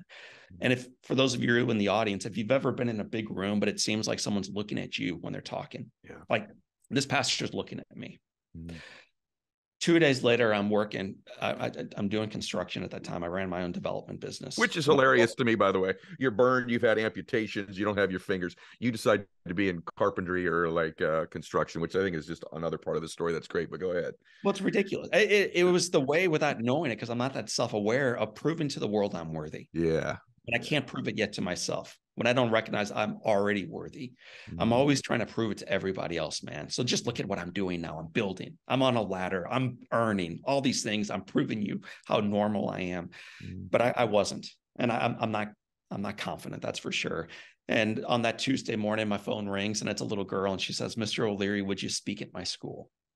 And Ed, I've never spoken anywhere, but I said yes. On the heels of that conversation from Sunday, where if you have one talent, multiply it. Okay. So I said yes to this little girl. I practiced a talk for 40 hours, walked in front of this room, had my notes in front of me, never looked up at the little monsters. And that's my first gig, man. 3 Girl Scouts in St. Louis County. Wasn't even paid with a box of Samoas. So there's no income, man, coming out of this thing. My gosh. And on the walkout, these little girls are hugging me, which was sweet. And then one of the dads says, "Dude, that was killer. Would you speak at my Kiwanis meeting?" Never heard of Kiwanis, but I'll go. One of those guys was a Rotarian. One of those guys was Chamber of Commerce. And we just kept saying yes. No goal in mind. And I know you're a big goals guy, me too. Mm-hmm. But the goal back then was to be open to yes. Yes. Open to, and it led over time. And if you want to rewind and ask more about it, we can, but it led to 2,500 events, couple million people live, tens of millions virtually, by being willing to vulnerably say yes to that first group of 3 Girl Scouts. Yep. Well, and also say yes to, hey, here's my scars. Here's my pain. I think that, it's been said on my show multiple times that we're most qualified to help the person we used to be. And and that's awesome. There's a great saying also about, listen, if you really want to impress people, try to show them how perfect you are or normal you are, to your language. But if you really want to impact people, reveal to them your imperfections. Mm-hmm. And I don't think enough times in life, I want my audience to understand this. Your imperfections are your pathway to you creating change in your own life and other people's lives. If you'll just accept that. And by the way, it doesn't mean we don't work on our weaknesses. What I'm saying to you is that that's your special. That's right. When we were talking earlier about, well, my family's average and ordinary. You know what I meant, and I know what you meant. And I'm saying that the average, ordinary people like myself, like you, that have had something special happen in their life, the irony is the pathway is their mistake, is their scar, is their setback. And so look at that area of your life and decide, what can you do with it? And I'm going to tell you, not all the people that win in life are 6'4" and hit, run a 4.40 and could dunk a basketball or are supermodels. That's a really small group of the happy and successful people in life. 99.9% of the happy and successful people in life are average and ordinary people who have done extraordinary things in very simple ways. I'm curious, though, didn't your parents write a book about this, which is again, your parents kind of had to nudge you out there one way or the other, this story was going to get out there? Or do I have the sequence incorrect? No, you're right. And that's how the little girl heard about it. So my mom and dad always wondered how their child's story would end. Mm-hmm. For the parents in the room, you understand what I'm talking about. They're like, how does this thing go down? And they weren't sure, even as I'm progressing through grade school, middle school, high school, into college.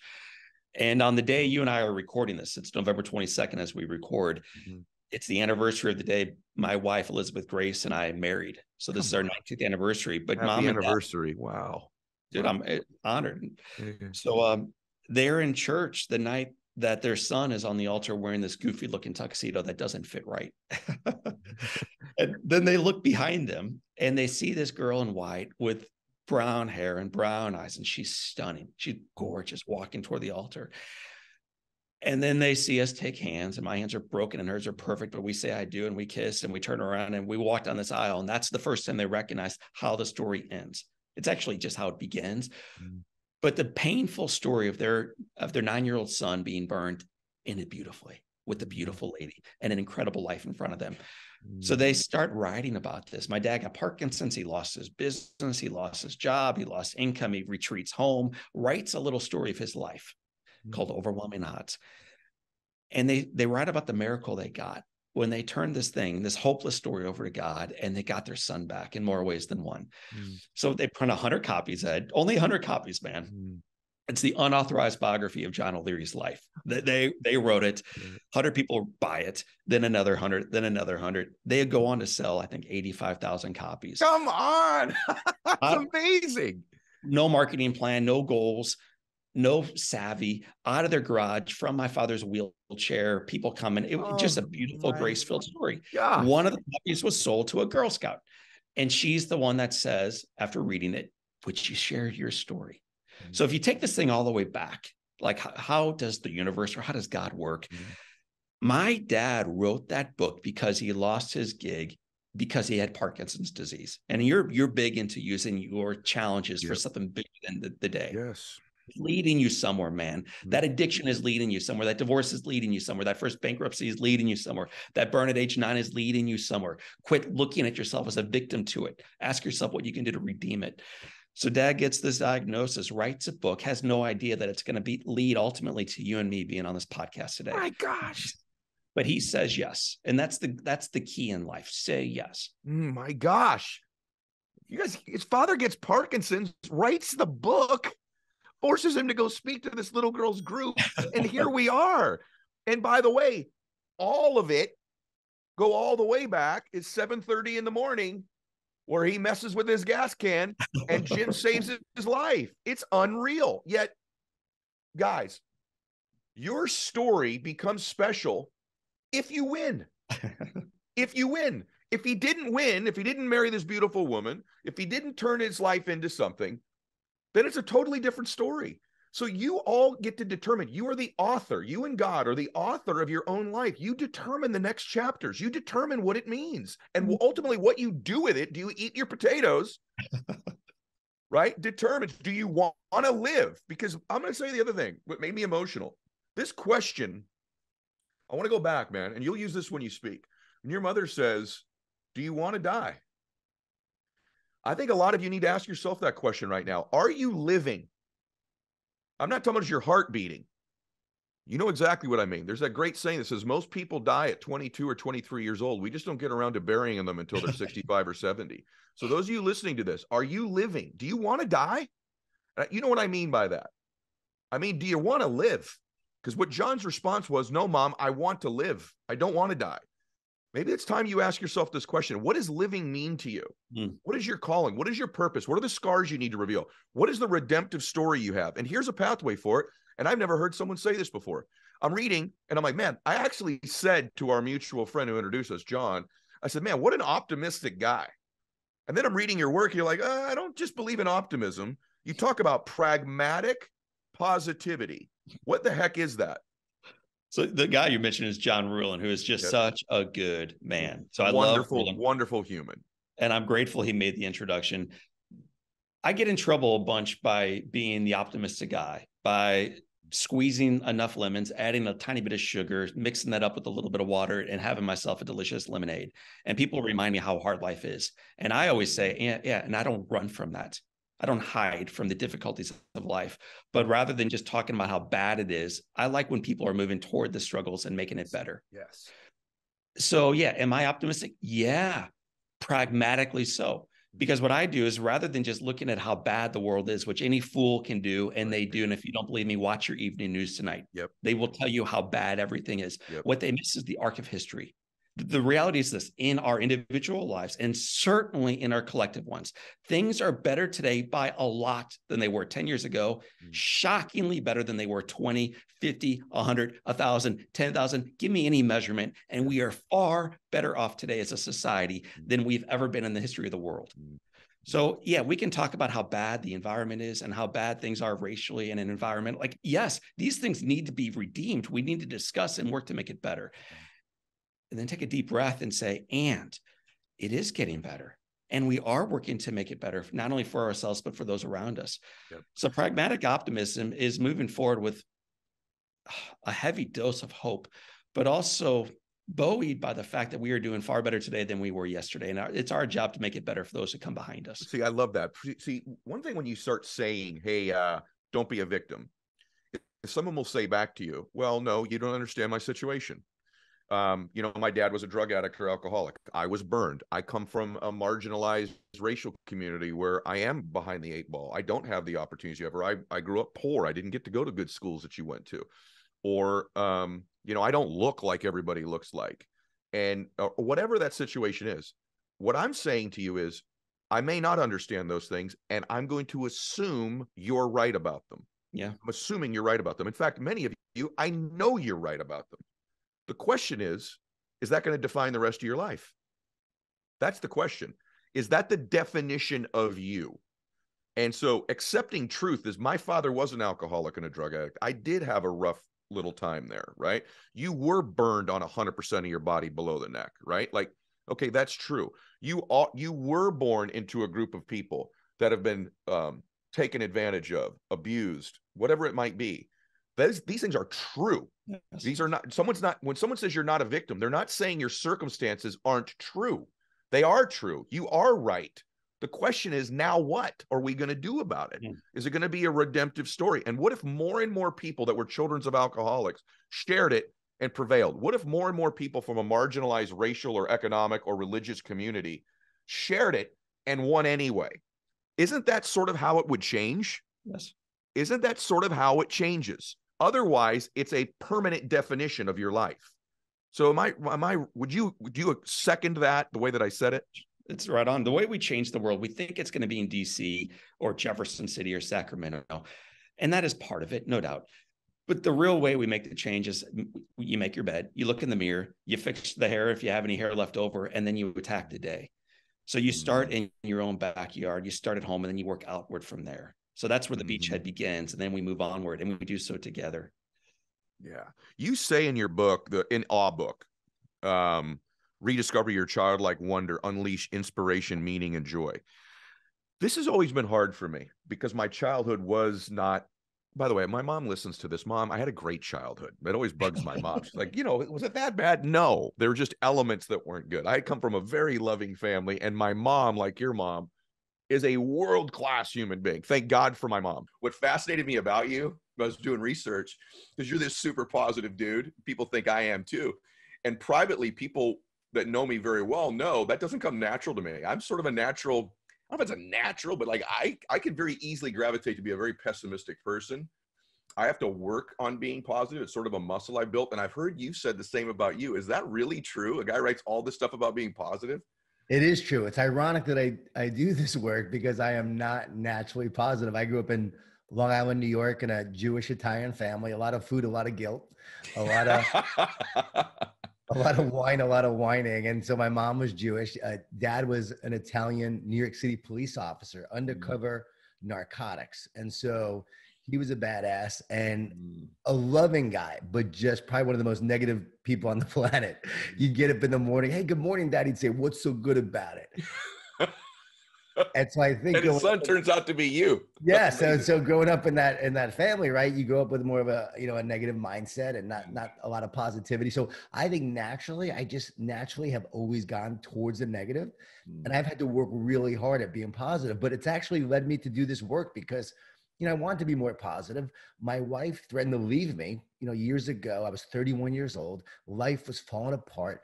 And she said, if you don't change, like, we're over. I am sick of this. I'm not going to deal with your negativity anymore. You're ruining our marriage. You're ruining our life. Like, that's it. And so she gave me that ultimatum. She brought the hammer down. And that really began the journey of saying, okay, I got to work at changing this. That's bizarre. It's amazing to me because it's really what you're known for. Kind of, I am too. I think it gives people hope because, I'd go to events, even personal development events. Everyone's jumping up and down, and I'm like, this is just not me, And over time, I think a lot of people that listen to personal development are like, I don't know if I'm like all these people. Maybe they're just different than me. We're not different than you. We've built some skills up. We've had some breakthroughs in our thinking. For both you and I, our faith is central in that.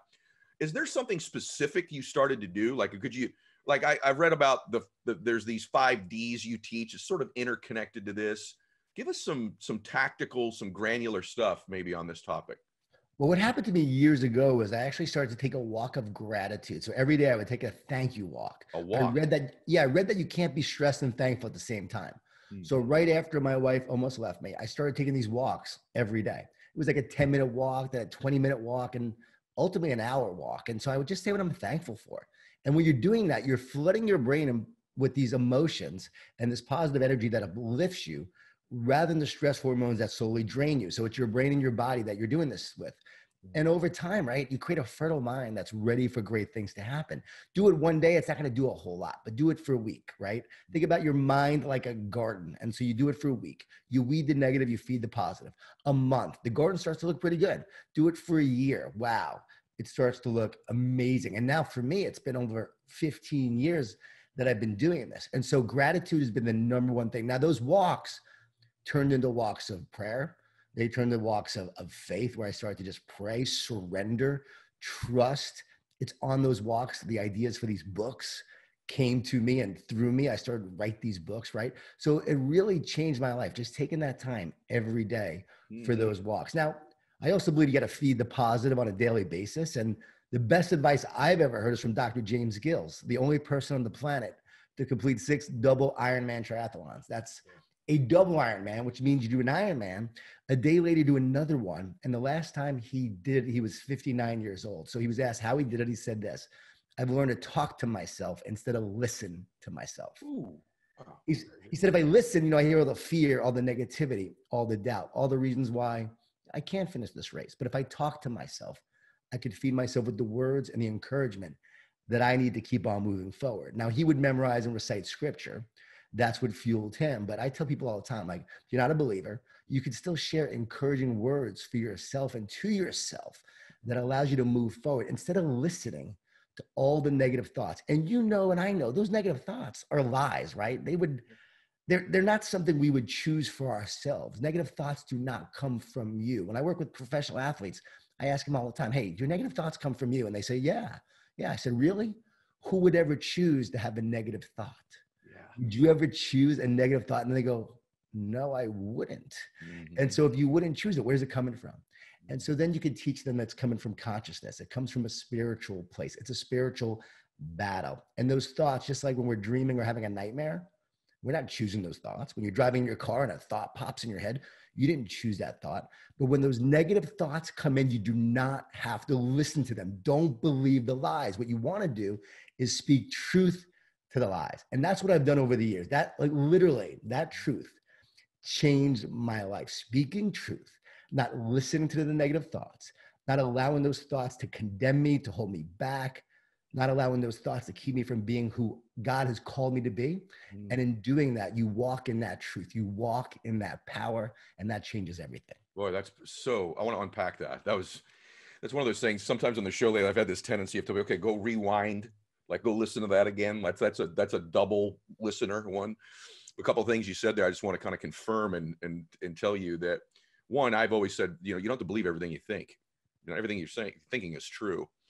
The second thing is, when you're on these walks and you're beginning to take control of what you're looking for, it's part of your brain is, and I know you know this, but I'm just sharing this with the audience, called the reticular activating system, which is, it's the filter of your life. It's what you see things through. So if you were growing up in a pessimistic environment where the negatives are, you've been programmed to see, hear, feel, think things that are negative.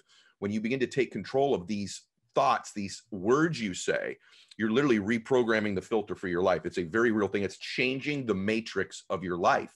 And God gave you that reticular activating system, so it's connected to your spirituality. The third thing I just want to tell you, brother, it's so awesome, is talk. One thing I've never shared on the show, but I talk to myself. I mean, like out loud, like a crazy person. When you were a little boy or a little girl, most of you talk to yourself a lot. Like if I walked in your bedroom and you were alone, this, you're all nodding. You were talking to yourself. There's power in that. Children understand that. There's a spiritual connection to the spoken word. It's a prayer. To this day, I still do it. I got to tell you this really quick, and I'll go to my next question, but it just happened. And I do this a lot. I mean, like a little boy, I talk to myself still like a crazy person. I'll even interview myself.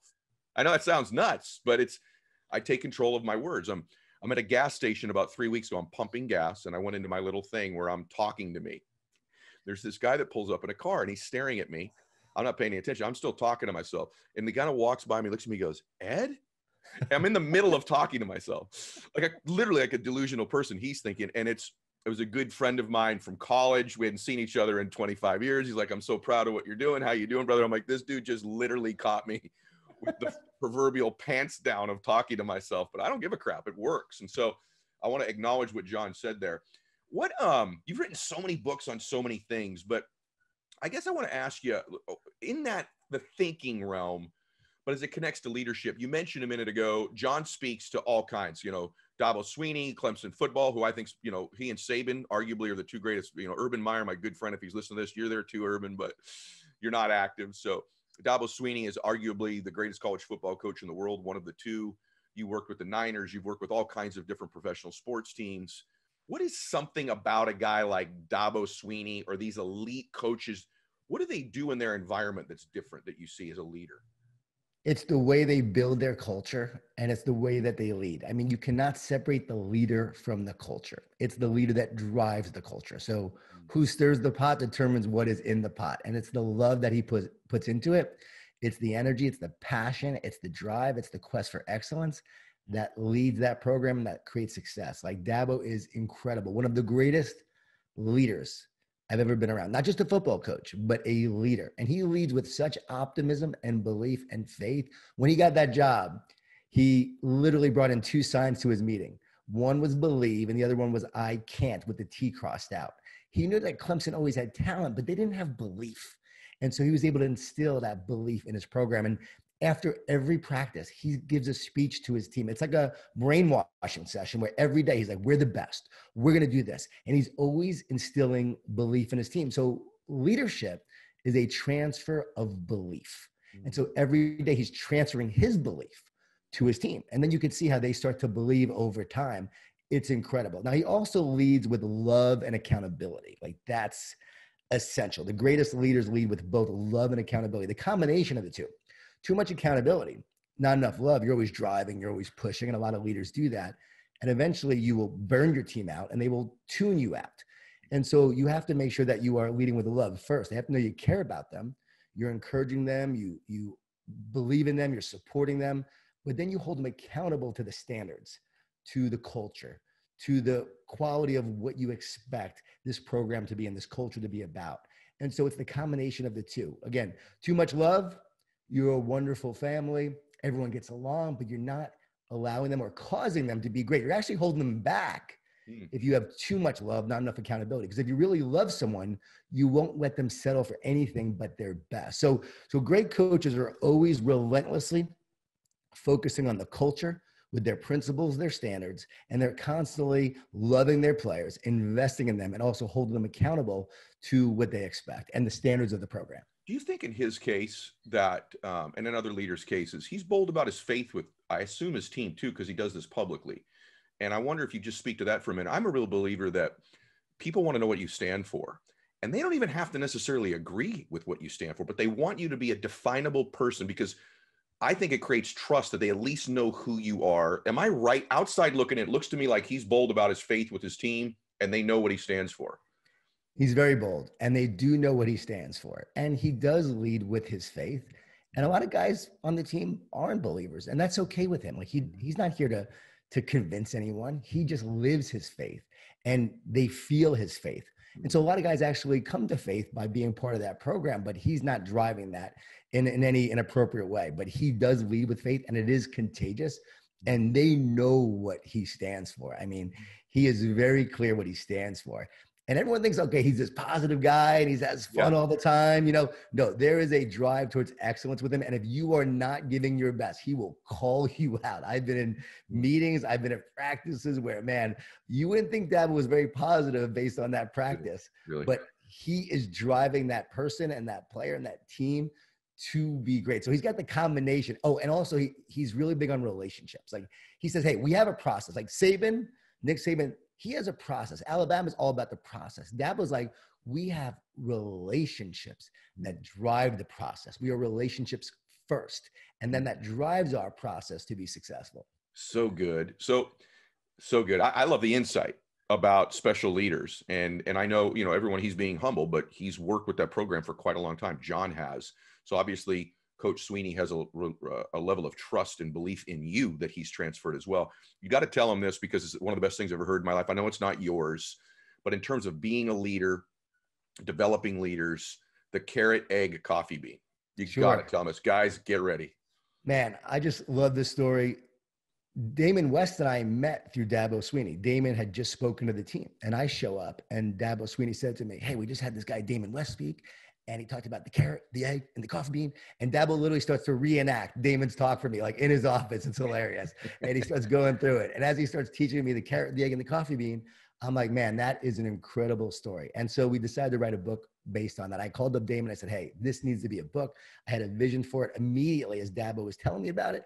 And it's really simple. When you put a carrot into boiling hot water, what happens to the carrot? It gets softened. It gets weakened by its environment. You put an egg into boiling hot water, what happens to the egg? It gets hardened, right? And so we can be like the carrot when we are dealing with hot water, difficult situations, tough circumstances, like we're dealing with right now.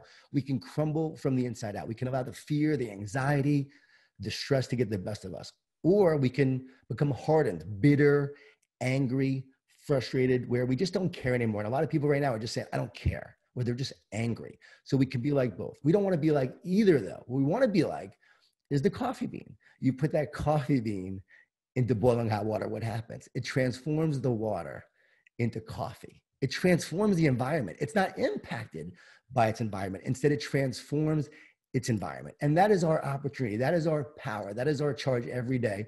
As positive leaders, as positive teammates, we can impact the environments we're in. We don't have to be the victim of our circumstance. I know you teach a lot about this, and I love the way you teach it.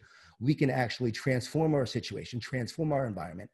And in doing so, that's how we're going to impact the world. Pessimists don't change the world. Naysayers say you can't do it. Complainers complain about problems, but don't solve them. We know that throughout history. It's the positive leaders, the believers, the dreamers, the doers who have the greatest impact. And it's all about being a coffee bean. Be like the coffee bean. I wish I knew that story when my kids were younger, because I'd have told them it over and over and over again and said, be like the coffee bean. I'd have said that 1,000 times to my kids. It's so good. When I heard it, man, it wasn't for me. Got to give Damon all the credit. He heard it from a guy named Mr. Jackson in prison. That's a whole other story of Mr. Jackson, who told him this story. That's how he survived prison. Gets out in 7 years, was a 65-year sentence. He had gotten addicted to meth and was burglarizing homes. Then he gets out in 7 years, said, I just want to be useful. God calls him to go to speak to these teams. Dabo gives him a shot. He's the only coach who gave him a shot when he asked like hundreds of coaches. Dabo gave him a shot. And now he's impacting Alabama, Georgia, all these teams. It's been pretty cool. And then I've been able to share this story and this message with a lot of teams. I was with Jay Glazer last night. We were talking about his impact with veterans coming back from the war and the depression they deal with. And think about that. When you're dealing with all this adversity, all these challenges, this simple analogy can help you overcome. And like you said, with kids, man, kids need this message now more than ever. Yeah. The other thing you teach is a word for the year. Tell them about this. So what I love about John, guys, is, a lot of people that talk on leadership or being positive, it's just statements. You have actionable things people can do. So tell them about that for a second. Yeah, because it's all about the action, right? Words without action lead to nothing, right? So we make it. So I don't think that was very profound, but I think it's true, right? And so if you don't have action, you can't get things done. So yeah, this one word, again, good friends of mine, Dan and Jimmy, they've been doing it for over 20 years now. They told me about how every year they pick a word for the year. So we wrote a book called One Word That Will Change Your Life. And we've been working with all these teams. Every year, Dabo picks his word. Sean McVay picks his word. I work with the Dodgers. They pick their word. It's really cool when a team does it. And that word is meant to fuel you for the year. It gives you meaning and mission, passion and purpose. So in January, great time to do it. You pick your word for the year that you're going to focus on. And that word becomes like a rallying cry. It becomes something that you could focus on and Zoom focus on to win each day. So words for me have been like serve and rise and surrender. I'll never forget the word surrender. It was a tough year, but that word came up for me, and God always gives me a word. I always say, pray on your word, say, I'm open, and that word will come. I've had atheist friends say they were just open and said, okay, I'm open, and the word just came. And the more you're open, the word will come for you that is meant for you. And then that word will shape you and mold you to be who you're meant to be that year. My word was heart this year. And I got to tell you, with everything happening, I went back to that word in terms of, I want to lead with heart. I want to love with all my heart. I want to speak from the heart, right? And I feel like I've been more powerful than ever in just focusing on that and really coming from the heart instead of just, going through the motions, instead of being tired and allowing the circumstances to drain you, right? Just come with that heart. And it's been an incredible year in terms of all the adversity we're facing, but the heart has taken me through it. How have you done with that? I'm just curious. I mean, everybody, just so you know, John has businesses, but he's a speaker, right? And so, right. Oh yeah. I mean, this has been a difficult time. This is not like, mamsy-pamsy fluffy stuff we're talking about here. John's had to apply these things. I'm just curious. If you had a bunch of down days, what do you do when you have them, and what's it been like for you? Man, Ed, that's such a great question, because when it first hit, I have to admit, I had a down couple of days. I was like, what is going on? My world was shook, because, I don't have a financial company like you have in terms of that background. I really have put everything into my writing and speaking. I sold my businesses to focus 100% on this. So we were doing a lot of consulting and training and speaking, and everything just sort of dried up. And so I was talking to a Navy SEAL named Chad Wright, former Navy SEAL. I don't know if you know Chad, but we were talking, and he said, a lot of guys don't make it through Hell Week, and they don't make it through Hell Week to be a Navy SEAL because they're longing for it to be over. They're dreaming for it to end. He said, the ones who make it just want to make it to breakfast. And when he told me that, I knew I had the recipe for winning during this time. It was to win today, to not worry about tomorrow, but just win today. So I woke up every day just saying, okay, I'm going to stay positive. I'm going to try to encourage other people, and I'm going to get better every day. And I'm going to reach out to clients, and whoever reaches out to me, I'm going to help them. And I had so many people reach out. I reached out to various clients. I spoke to the Timberwolves and various teams and coaches and Fortune 500 companies, and had these incredible conversations with the leaders. It's amazing how many things came my way as a result of that attitude. I had an incredible year financially. I have to admit, I don't want to, because I know a lot of people haven't. So I don't want to brag about it. I want to brag on God, because I really believe that my faith grew so much during that time, because I was humbled, because I had nowhere to go but to pray. And I really said, God, I trust in you. Whatever your plan is, I trust. I'm going to serve. And I went back to my rookie mindset when I first started doing this years ago, when I went on a book tour to 28 cities where 5 people showed up and 10 people showed up and 20 people showed up. The most we had were 100 people in Des Moines, Iowa. They thought Jeff Gordon was coming. That's why they showed up. And that's not a joke. That is a true story. They think they're getting a NASCAR driver and you show up. I love it. Yeah. And I came home, and it wasn't a great tour. And it was my beginning, right? Energy Bus had just come out. It took 5 years for the Energy Bus to be a bestseller. Now Did it really? Now it's sold over 2 million copies, but 5 years back then. And I remember that time. So I went back to that time, and I just said, show up, be a coffee bean, make a difference. And it was amazing. All the events that happened, all the virtual keynotes, all the clients that I helped, all the free stuff I did a ton of free stuff to serve, and then to see that come back tenfold. See, people always think, right, you have to go out there with the idea of, okay, how much money can I make? And yes, we're here to make money, because you have to make profit to be able to have an existing business, to have a growing business, to help others, right? But I have found that if you love, serve, and care, if you truly love, serve, and care, your business will exponentially grow. And I was returned to that rookie mindset where that was my focus, a lot of trust, a lot of prayer. And my faith grew so deep during that time where I truly relied on God for what was going on. And it's amazing what happened. So I'm going to write about more about it, because there's so much more to share. I don't want to share it because of what people are going through, but there's so many more things that happened where I just saw it wasn't me. I just saw that it was an incredible miracle of all the things that happened. Yeah, we both have that. Thank you for sharing that. We both have that in common, where we're both very aware of how average ordinary we are, and how great God has been to both of us. Amen. We're gonna get to your faith in a minute, but before that, David Nurse has been on my show, our mutual friend. I want to go back to that beginning, because you touched on the topic. He's like, you got to ask him about being an international speaker in the very beginning, because this is awesome for people that are startup entrepreneurs, or that want to change their identity or change their life. This is just awesome right here. Remember, context, guys. Spoken in front of millions of people, sought after by professional sports teams in all different sports, 23 some odd books, millions of books sold, made tons of money doing this, impacted all these people. He was an international speaker. I was cracking up when I heard this. Yeah. So we went from all these cities, 28 cities. And so Daniel Decker, who I'm sure you know Daniel basically was calling all these different cities and radio stations. Hey, John Gordon's coming. Yeah, he's internationally known. He's internationally known. I had one friend in London, and the Energy Bus had become a huge hit in South Korea. Not North Korea, but South Korea was like this big hit. Not in the US, but for some reason in South Korea it became a hit. So we were saying internationally known. My publisher was calling me the David Hasselhoff of Korea because no one was reading my book in the US, but I was huge in South Korea. Oh, hadn't you only been out of the country like on a 1-week vacation or something like that at that No, time? yeah, I never even went to South Korea. I can't explain why it took off. But so we were saying internationally known, and everywhere we went, they would interview me. Hey, John Gordon's here. He's internationally known. And so that was the beginning tour that we went on. And, you look back on that, you're right. And it's like, hey, you got to believe it. I'm not a big believer in fake it till you make it. I'm a big believer in believe it because you belong. Believe it because what you believe determines what you create. And so I was believing it. Yeah, I think I'm not kidding you. I may have torn ab right there. At least I pulled it for sure. Laughing. I don't believe in fake it till you make it either. But what I do believe in is creating a frame for yourself that's new, a new frame that you live in, a new character that you're going to be. And as long as you're authentic and have those standards and there's congruency, guess what? He's become an international speaker. He's become an internationally well-known author. So it's very, very true.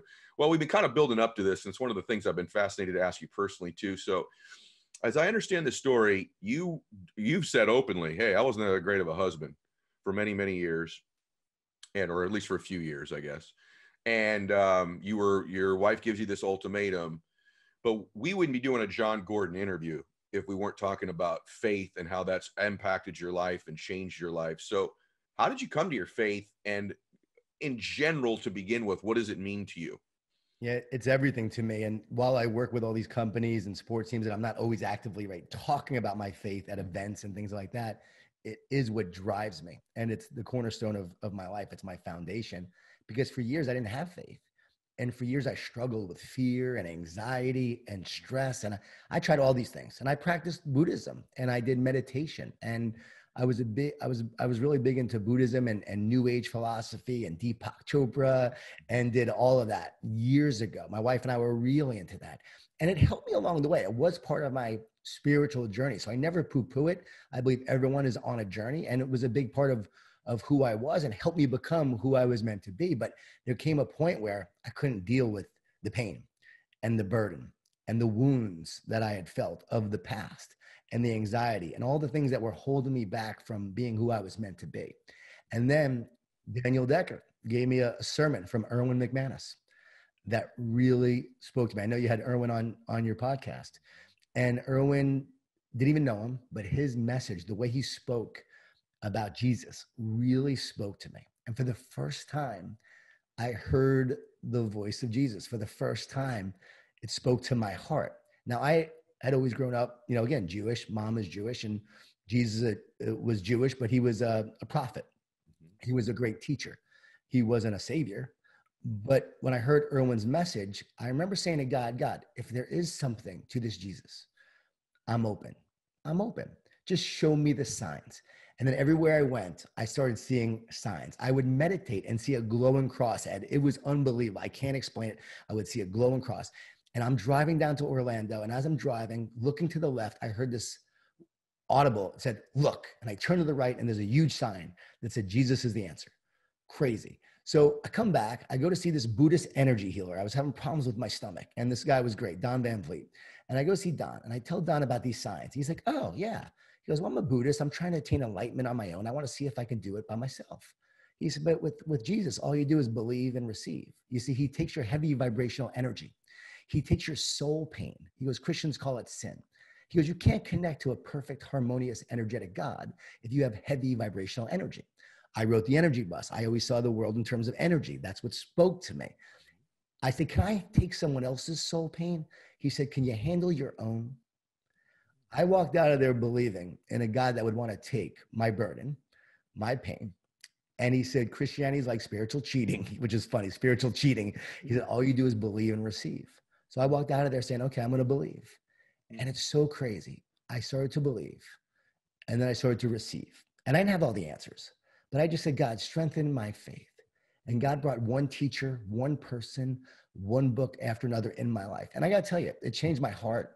It changed my soul, changed me as a husband, changed me as a man. I started writing books after that. The Energy Bus came after that. And I've written all these books literally in less than 4 weeks, about 3.5 weeks each book takes to write. And I got to give all credit to God. I'm not the author, just the pen. And these ideas come to me like literally downloads. And then I just start writing them. And the fact that they've sold 4.5 million copies, I got to give all glory to him in doing that. And I know that I am nothing without my faith, without my relationship. And it's in that surrender, in that trust, in that prayer of use me for your purpose. Guide me towards my purpose. That's when God started to use me to do this work. So to try to say I'm doing it on my own, I just can't go in that direction because I know it's not me. And when I wrote The Garden, God revealed the 5 Ds to me of what everyone's going through right now with fear and anxiety. I wrote this during December 25th to January 8th. I finished it January 8th, not knowing a pandemic was coming. And yet this book talks about, it's a spiritual fable about overcoming fear, stress, and anxiety of what everyone's going through. Doubt, discouragement, distortion, lies, right? Fear is a liar, negative thoughts, distractions, and division. More division than ever. Write about these 5 Ds, and that's what's playing out right now. And then he gave me the blueprint on how to overcome. So it just shows you, it's like one example of just the ideas and how they come.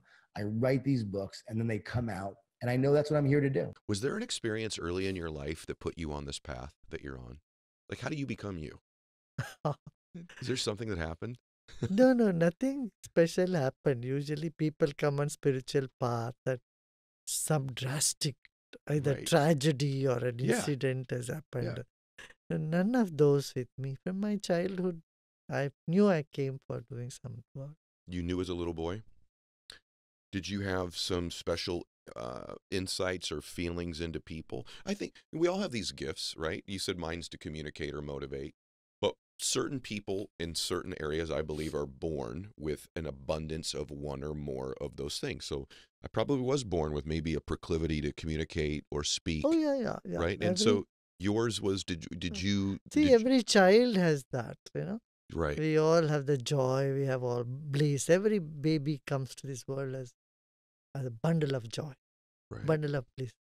And people on the course of days, years, they lose it. I didn't lose it. I'm holding on to it. You've held on to yours. Look at how joyful you are. You laugh a lot. I just feel like there's a lot of people that would listen to this and go, I don't know what mine is though. So I think you would agree with me. I think a lot of people. It's good. It's good to say I don't know about myself rather than putting a label on yourself about all your limitations or, Do you think, well, that's good to know, because I think you just gave a lot of people a little break right there that they're like, okay, maybe it's good that I don't know. But it wouldn't be good to end your life at the end and never figure out what it was, right? So it might be okay right now not to know because that creates curiosity, but nobody wants to get to 110 years old and go, I never figured out my purpose, right? Nobody wants to get to there. Yeah. So is there a way that someone begins? The first step is to say, acknowledge that I don't know about myself or my abilities. I may have many abilities. That takes you out of your limited identity with which you are crushing yourself or limiting your growth or limiting your expression of abilities that you are endowed with. A second step is to say, I can do whatever I decide to do, whatever I wish to do. I think more people, I got to say something to you about that.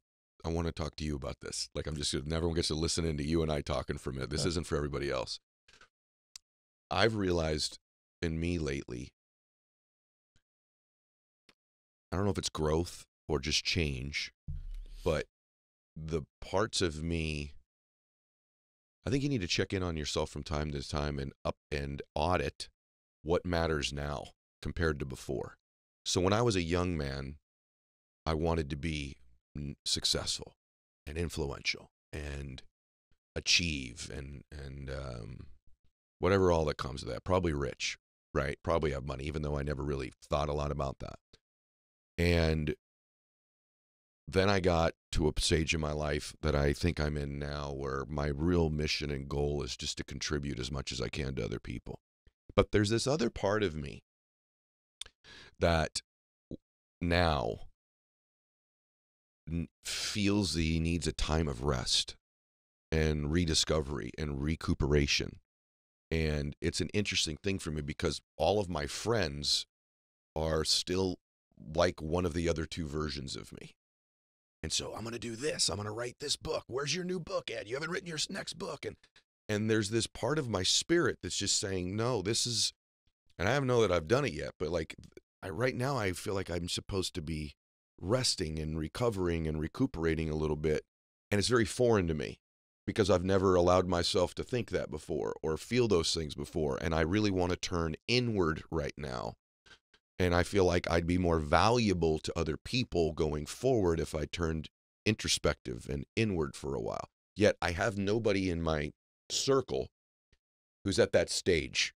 It's not like I've grown out of something. I've just morphed, changed. No, this is very interesting, and it's essential thing to check the burnout. Mm-hmm. You see, activity and rest, they go hand in hand. It's not that you first achieve success and then one day you will come and rest. Rest will help you to achieve things in much more effortless and efficient manner. Yeah. What you would put, yourself so much, and still your success is less, that means that you have not rested enough. You have not taken that inner look. Right. See? So they are complementary. They appear to be opposite, but they're complementary. Now, there are two types of joy. One joy is you achieve something, you get success. When you get something, you're happy, right? And you get a present on the Christmas Eve or your birthday, and then you're all curious to open it. And, there is a joy in getting. That's an infant joy. We have all grown with that joy. But there is another joy that comes to you when you give. Yeah. The joy of a grandmother. I often say the joy of a grandmother is in when they give to the kids, and in the joy of them, they find their own joy. Yes. So we have to grow from the joy of grabbing and getting to joy of giving, contributing. That would bring immense satisfaction, and it is restful too. You're right. That was really good right there. That was really, really good right there.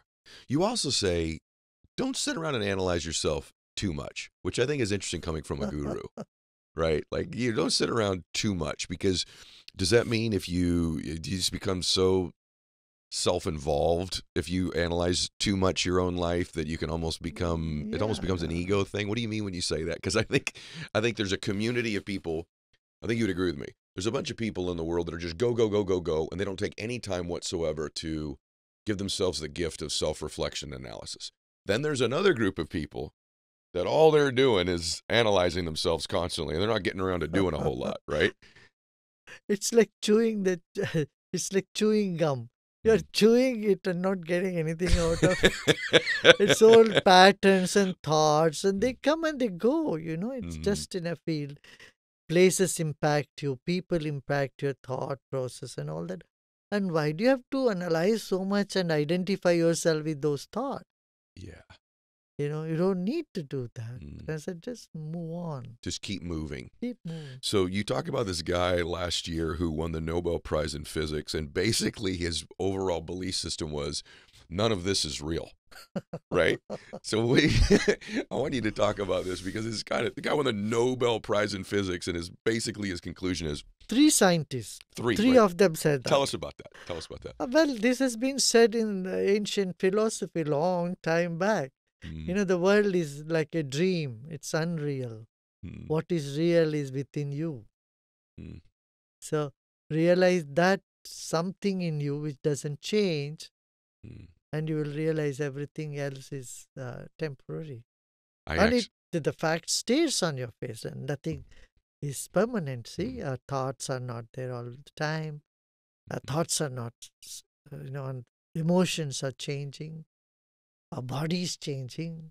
You get wrinkles, you get whatever Botox and all that you do, still it is changing. Right.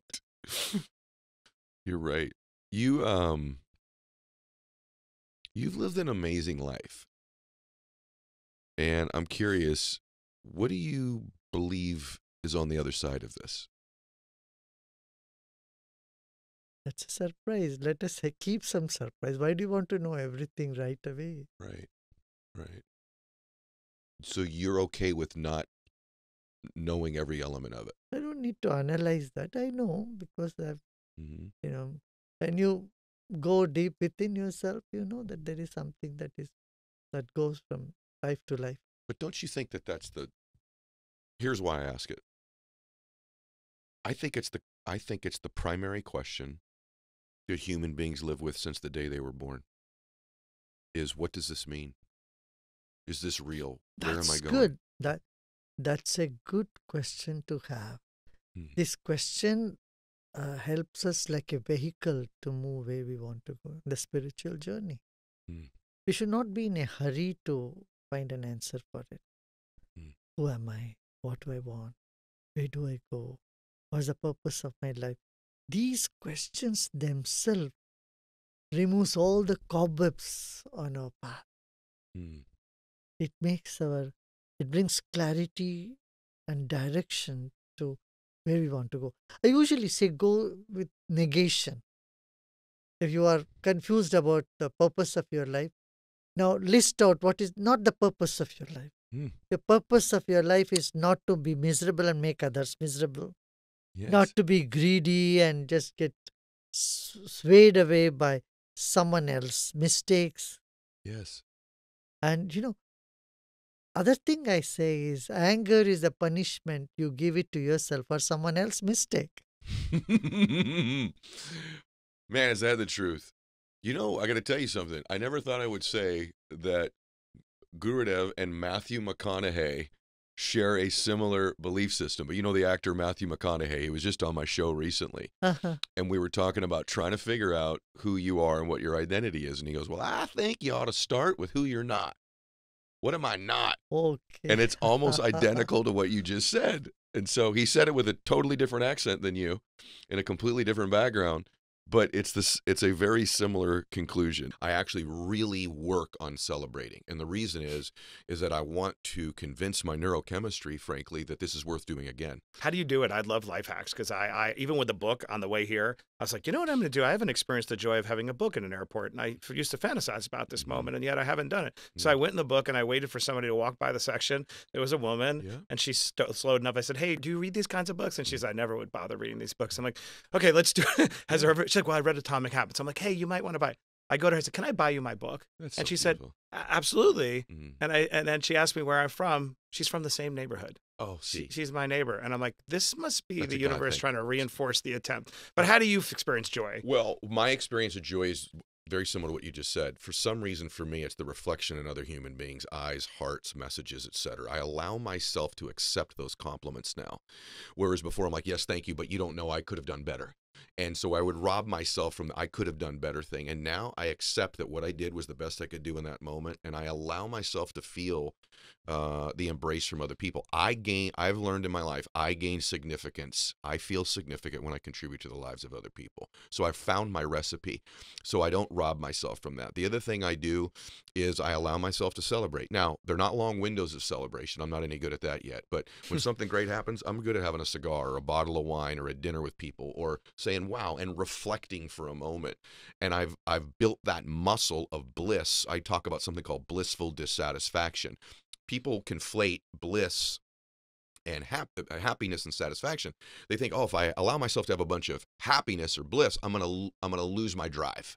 I'm going to lose the recipe. So because I've kept myself in misery all my life, if I just stay in misery, I'll keep achieving. I found not to be true. I've actually found that as I finally started to celebrate, so I do that with reflection. I do that with receiving the gratitude from other people. Also for me, we talked before we came on about my faith. For me, every time it happens, just my personal thing is to go, just thank you, Lord. Like, man, you're working in my life again. So it's an acknowledgement that it's not just me. And that I'm somehow glorifying a power greater than myself. For me, that's Jesus. For whatever anybody listening to that, that's fine. I'm not here to convert you today. But what I am saying to you is that it's a validation of my faith that there's something greater in life than just me or just this time here. And that's really the deep that part. is that part. That last part is the part that I've realized brings me bliss. I'm always wondering, why do I like to be surrounded by a pain? Or, I can't handle small talk. And yet when somebody brings up, pain or suffering, I get animated.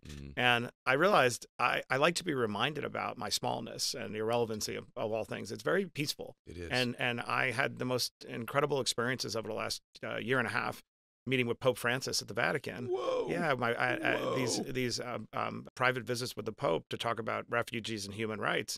And then I went to a refugee center in Italy, and it was meeting with what I would believe are my versions of LeBron James, like a dad who would go through, figuring out how to flee in a trunk of a car to give his family a better life. And I always look at refugees and migrants and think, we ask, why are they coming here instead of what are they running from? But I realized, what is it about me that takes such peace and joy of being around that? Because it reminds me that, this just doesn't matter. The stuff, the accolades, the attention. Yeah. What really matters is alleviating suffering, like you saw in that little apartment in Queens. And so, before I went to see the Pope, I was like, I'm such a bad Catholic. I really feel like I need to unburden myself. I said, can you send an emissary for me so that I can do confession? And they're like, that's great. And I was like, but it needs to be really close, like 3 steps from God. I need someone high up. I need someone really high up. And I meet with it's in the book, but I meet with the Scalabrinis are the order that takes care of refugees and migrants. And I was like, that will do. And they send the head of Father Leonier to meet me in Little Italy. And we meet for 3 hours. It was like the books opened up. I mean, because when somebody is that high up in the church, they actually have PhDs and it's all this collected wisdom. And I was unburdening myself. Tears are flowing. And I was like, I don't agree with this. And it's like, it's okay, my child. You were given free will. It's like everything had the right Jedi answer. But then I was talking about the shame I was carrying. This isn't the book was just getting started. And I was saying, I don't know how to deal with that. And I don't know why I keep trying to, he's like, number one, you're trying to go back and save your mother, but the way to save your mother is to save others. You know what I mean? And but then also tells me the story of a diamond ring. So let me tell you a story of a diamond. There was a diamond and it slipped off a woman's finger and it went into the sewer. And for years, there's where it remained, covered in sludge and mud, until one day a little boy was playing in the street and his ball went down to that sewer and he saw it. And him and his dad came out and they put a little, hanger down. They were able to bring it back up and it was dirty and whatever. And they washed it off. And there was a beautiful diamond. He's like, no matter how much sludge and mud we cover ourselves up, we were always a diamond. And it was, so there's the point to that story is only having gone to the Vatican and spending time around when I'm not particularly religious, I realized, I need to be reminded of the irrelevancy of all these other things. I want to stay in that place of a 16-year-old boy who witnessed suffering and powerlessness, because that is more important than anything in my life, any possession, and anything I'll ever do. So, but the achievement, having said all of that, the achievement and the success gives you the platform to reach those people. Right. And that's why it's important. And that's why sometimes people say, well, that means I don't have to achieve anything. Wrong. No, the authority. I say I'm collecting authority. The book is just, my resume is an incoherent collection of authority to reach people at disparate places. Oh, you admire people on TV? Well, I'm on Shark Tank. You admire wealth? I have a lot of things. You admire sports? I ran a few of those. But I truly mean it. It is a degree calculated, because no one of these things particularly resonate, but collectively they give me the authority to rewind the clock. You're 100%. And by the way, what you've discovered and I've discovered is what every human being who finds some measure of bliss discovers is that you were put here to help contribute to the lives of other people. That's really why you were put here, in your own very unique and beautiful way. And sometimes for achievers, we're the last to figure that out. Often, it's people that work in a church or someone who's dedicated their life, like my sister, to being a school teacher. She figured this out a lot sooner than I did. And although I've got a lot more money than her, she's had a lot more blissful moments and joyous moments in her life. And so sometimes us achievers, it takes us longer to figure it out. However, when we do, we have a platform and a stage and a reach that can make an impact that's even more monumental. I was with Warren Buffett once. He came to a Dolphins game, and I got to spend a whole day with him walking around. And I got to ask him about, compounding interest and a lot of his views. But one of them I had asked him about how did he handle waiting until later in his life to make those big contributions to philanthropy. And he told me, I took a lot of criticism for that. And I would struggle with it. But in my mind, I thought, going back to compounding, that the ability for me to compound that money in my possession would mean that there would be a lot more of it to distribute by the time I got to the end. I sort of thought that was fast, because I'm sure you feel this about accomplishment, right? I'm a human being. I have aspirations and ambitions. I want to keep playing with my capacity, my potential. So I want to keep creating. and then I want to also ameliorate suffering. And sometimes they can feel a tension. So it's like what I've tried to say is I'm allowed to be intentional about my boundaries. I don't have to be a saint, but and I'm still accumulating power and resources while redistributing concurrently. And then it's okay, right? I still, because you know how sometimes I would say, I'm not here to go on a rescue mission. I'm here to make a trajectory change in your life. Very good. You know, a deposit. Very good. But don't ask me to take custody over you. You know, well, the word custody is really powerful, and I'm going to use it after today, because I think a lot of times people are waiting for somebody to take custody over their life. They're waiting for the government to do it. They're waiting for one seminar they're going to go to or one book they read. And as good as my book is and as good as your book is, they still have to take custody of their lives. And waiting for someone to come along and save you, you will be waiting until the day you die. It's true. And hopefully you've done well enough in your life that you are saved. Having said all that.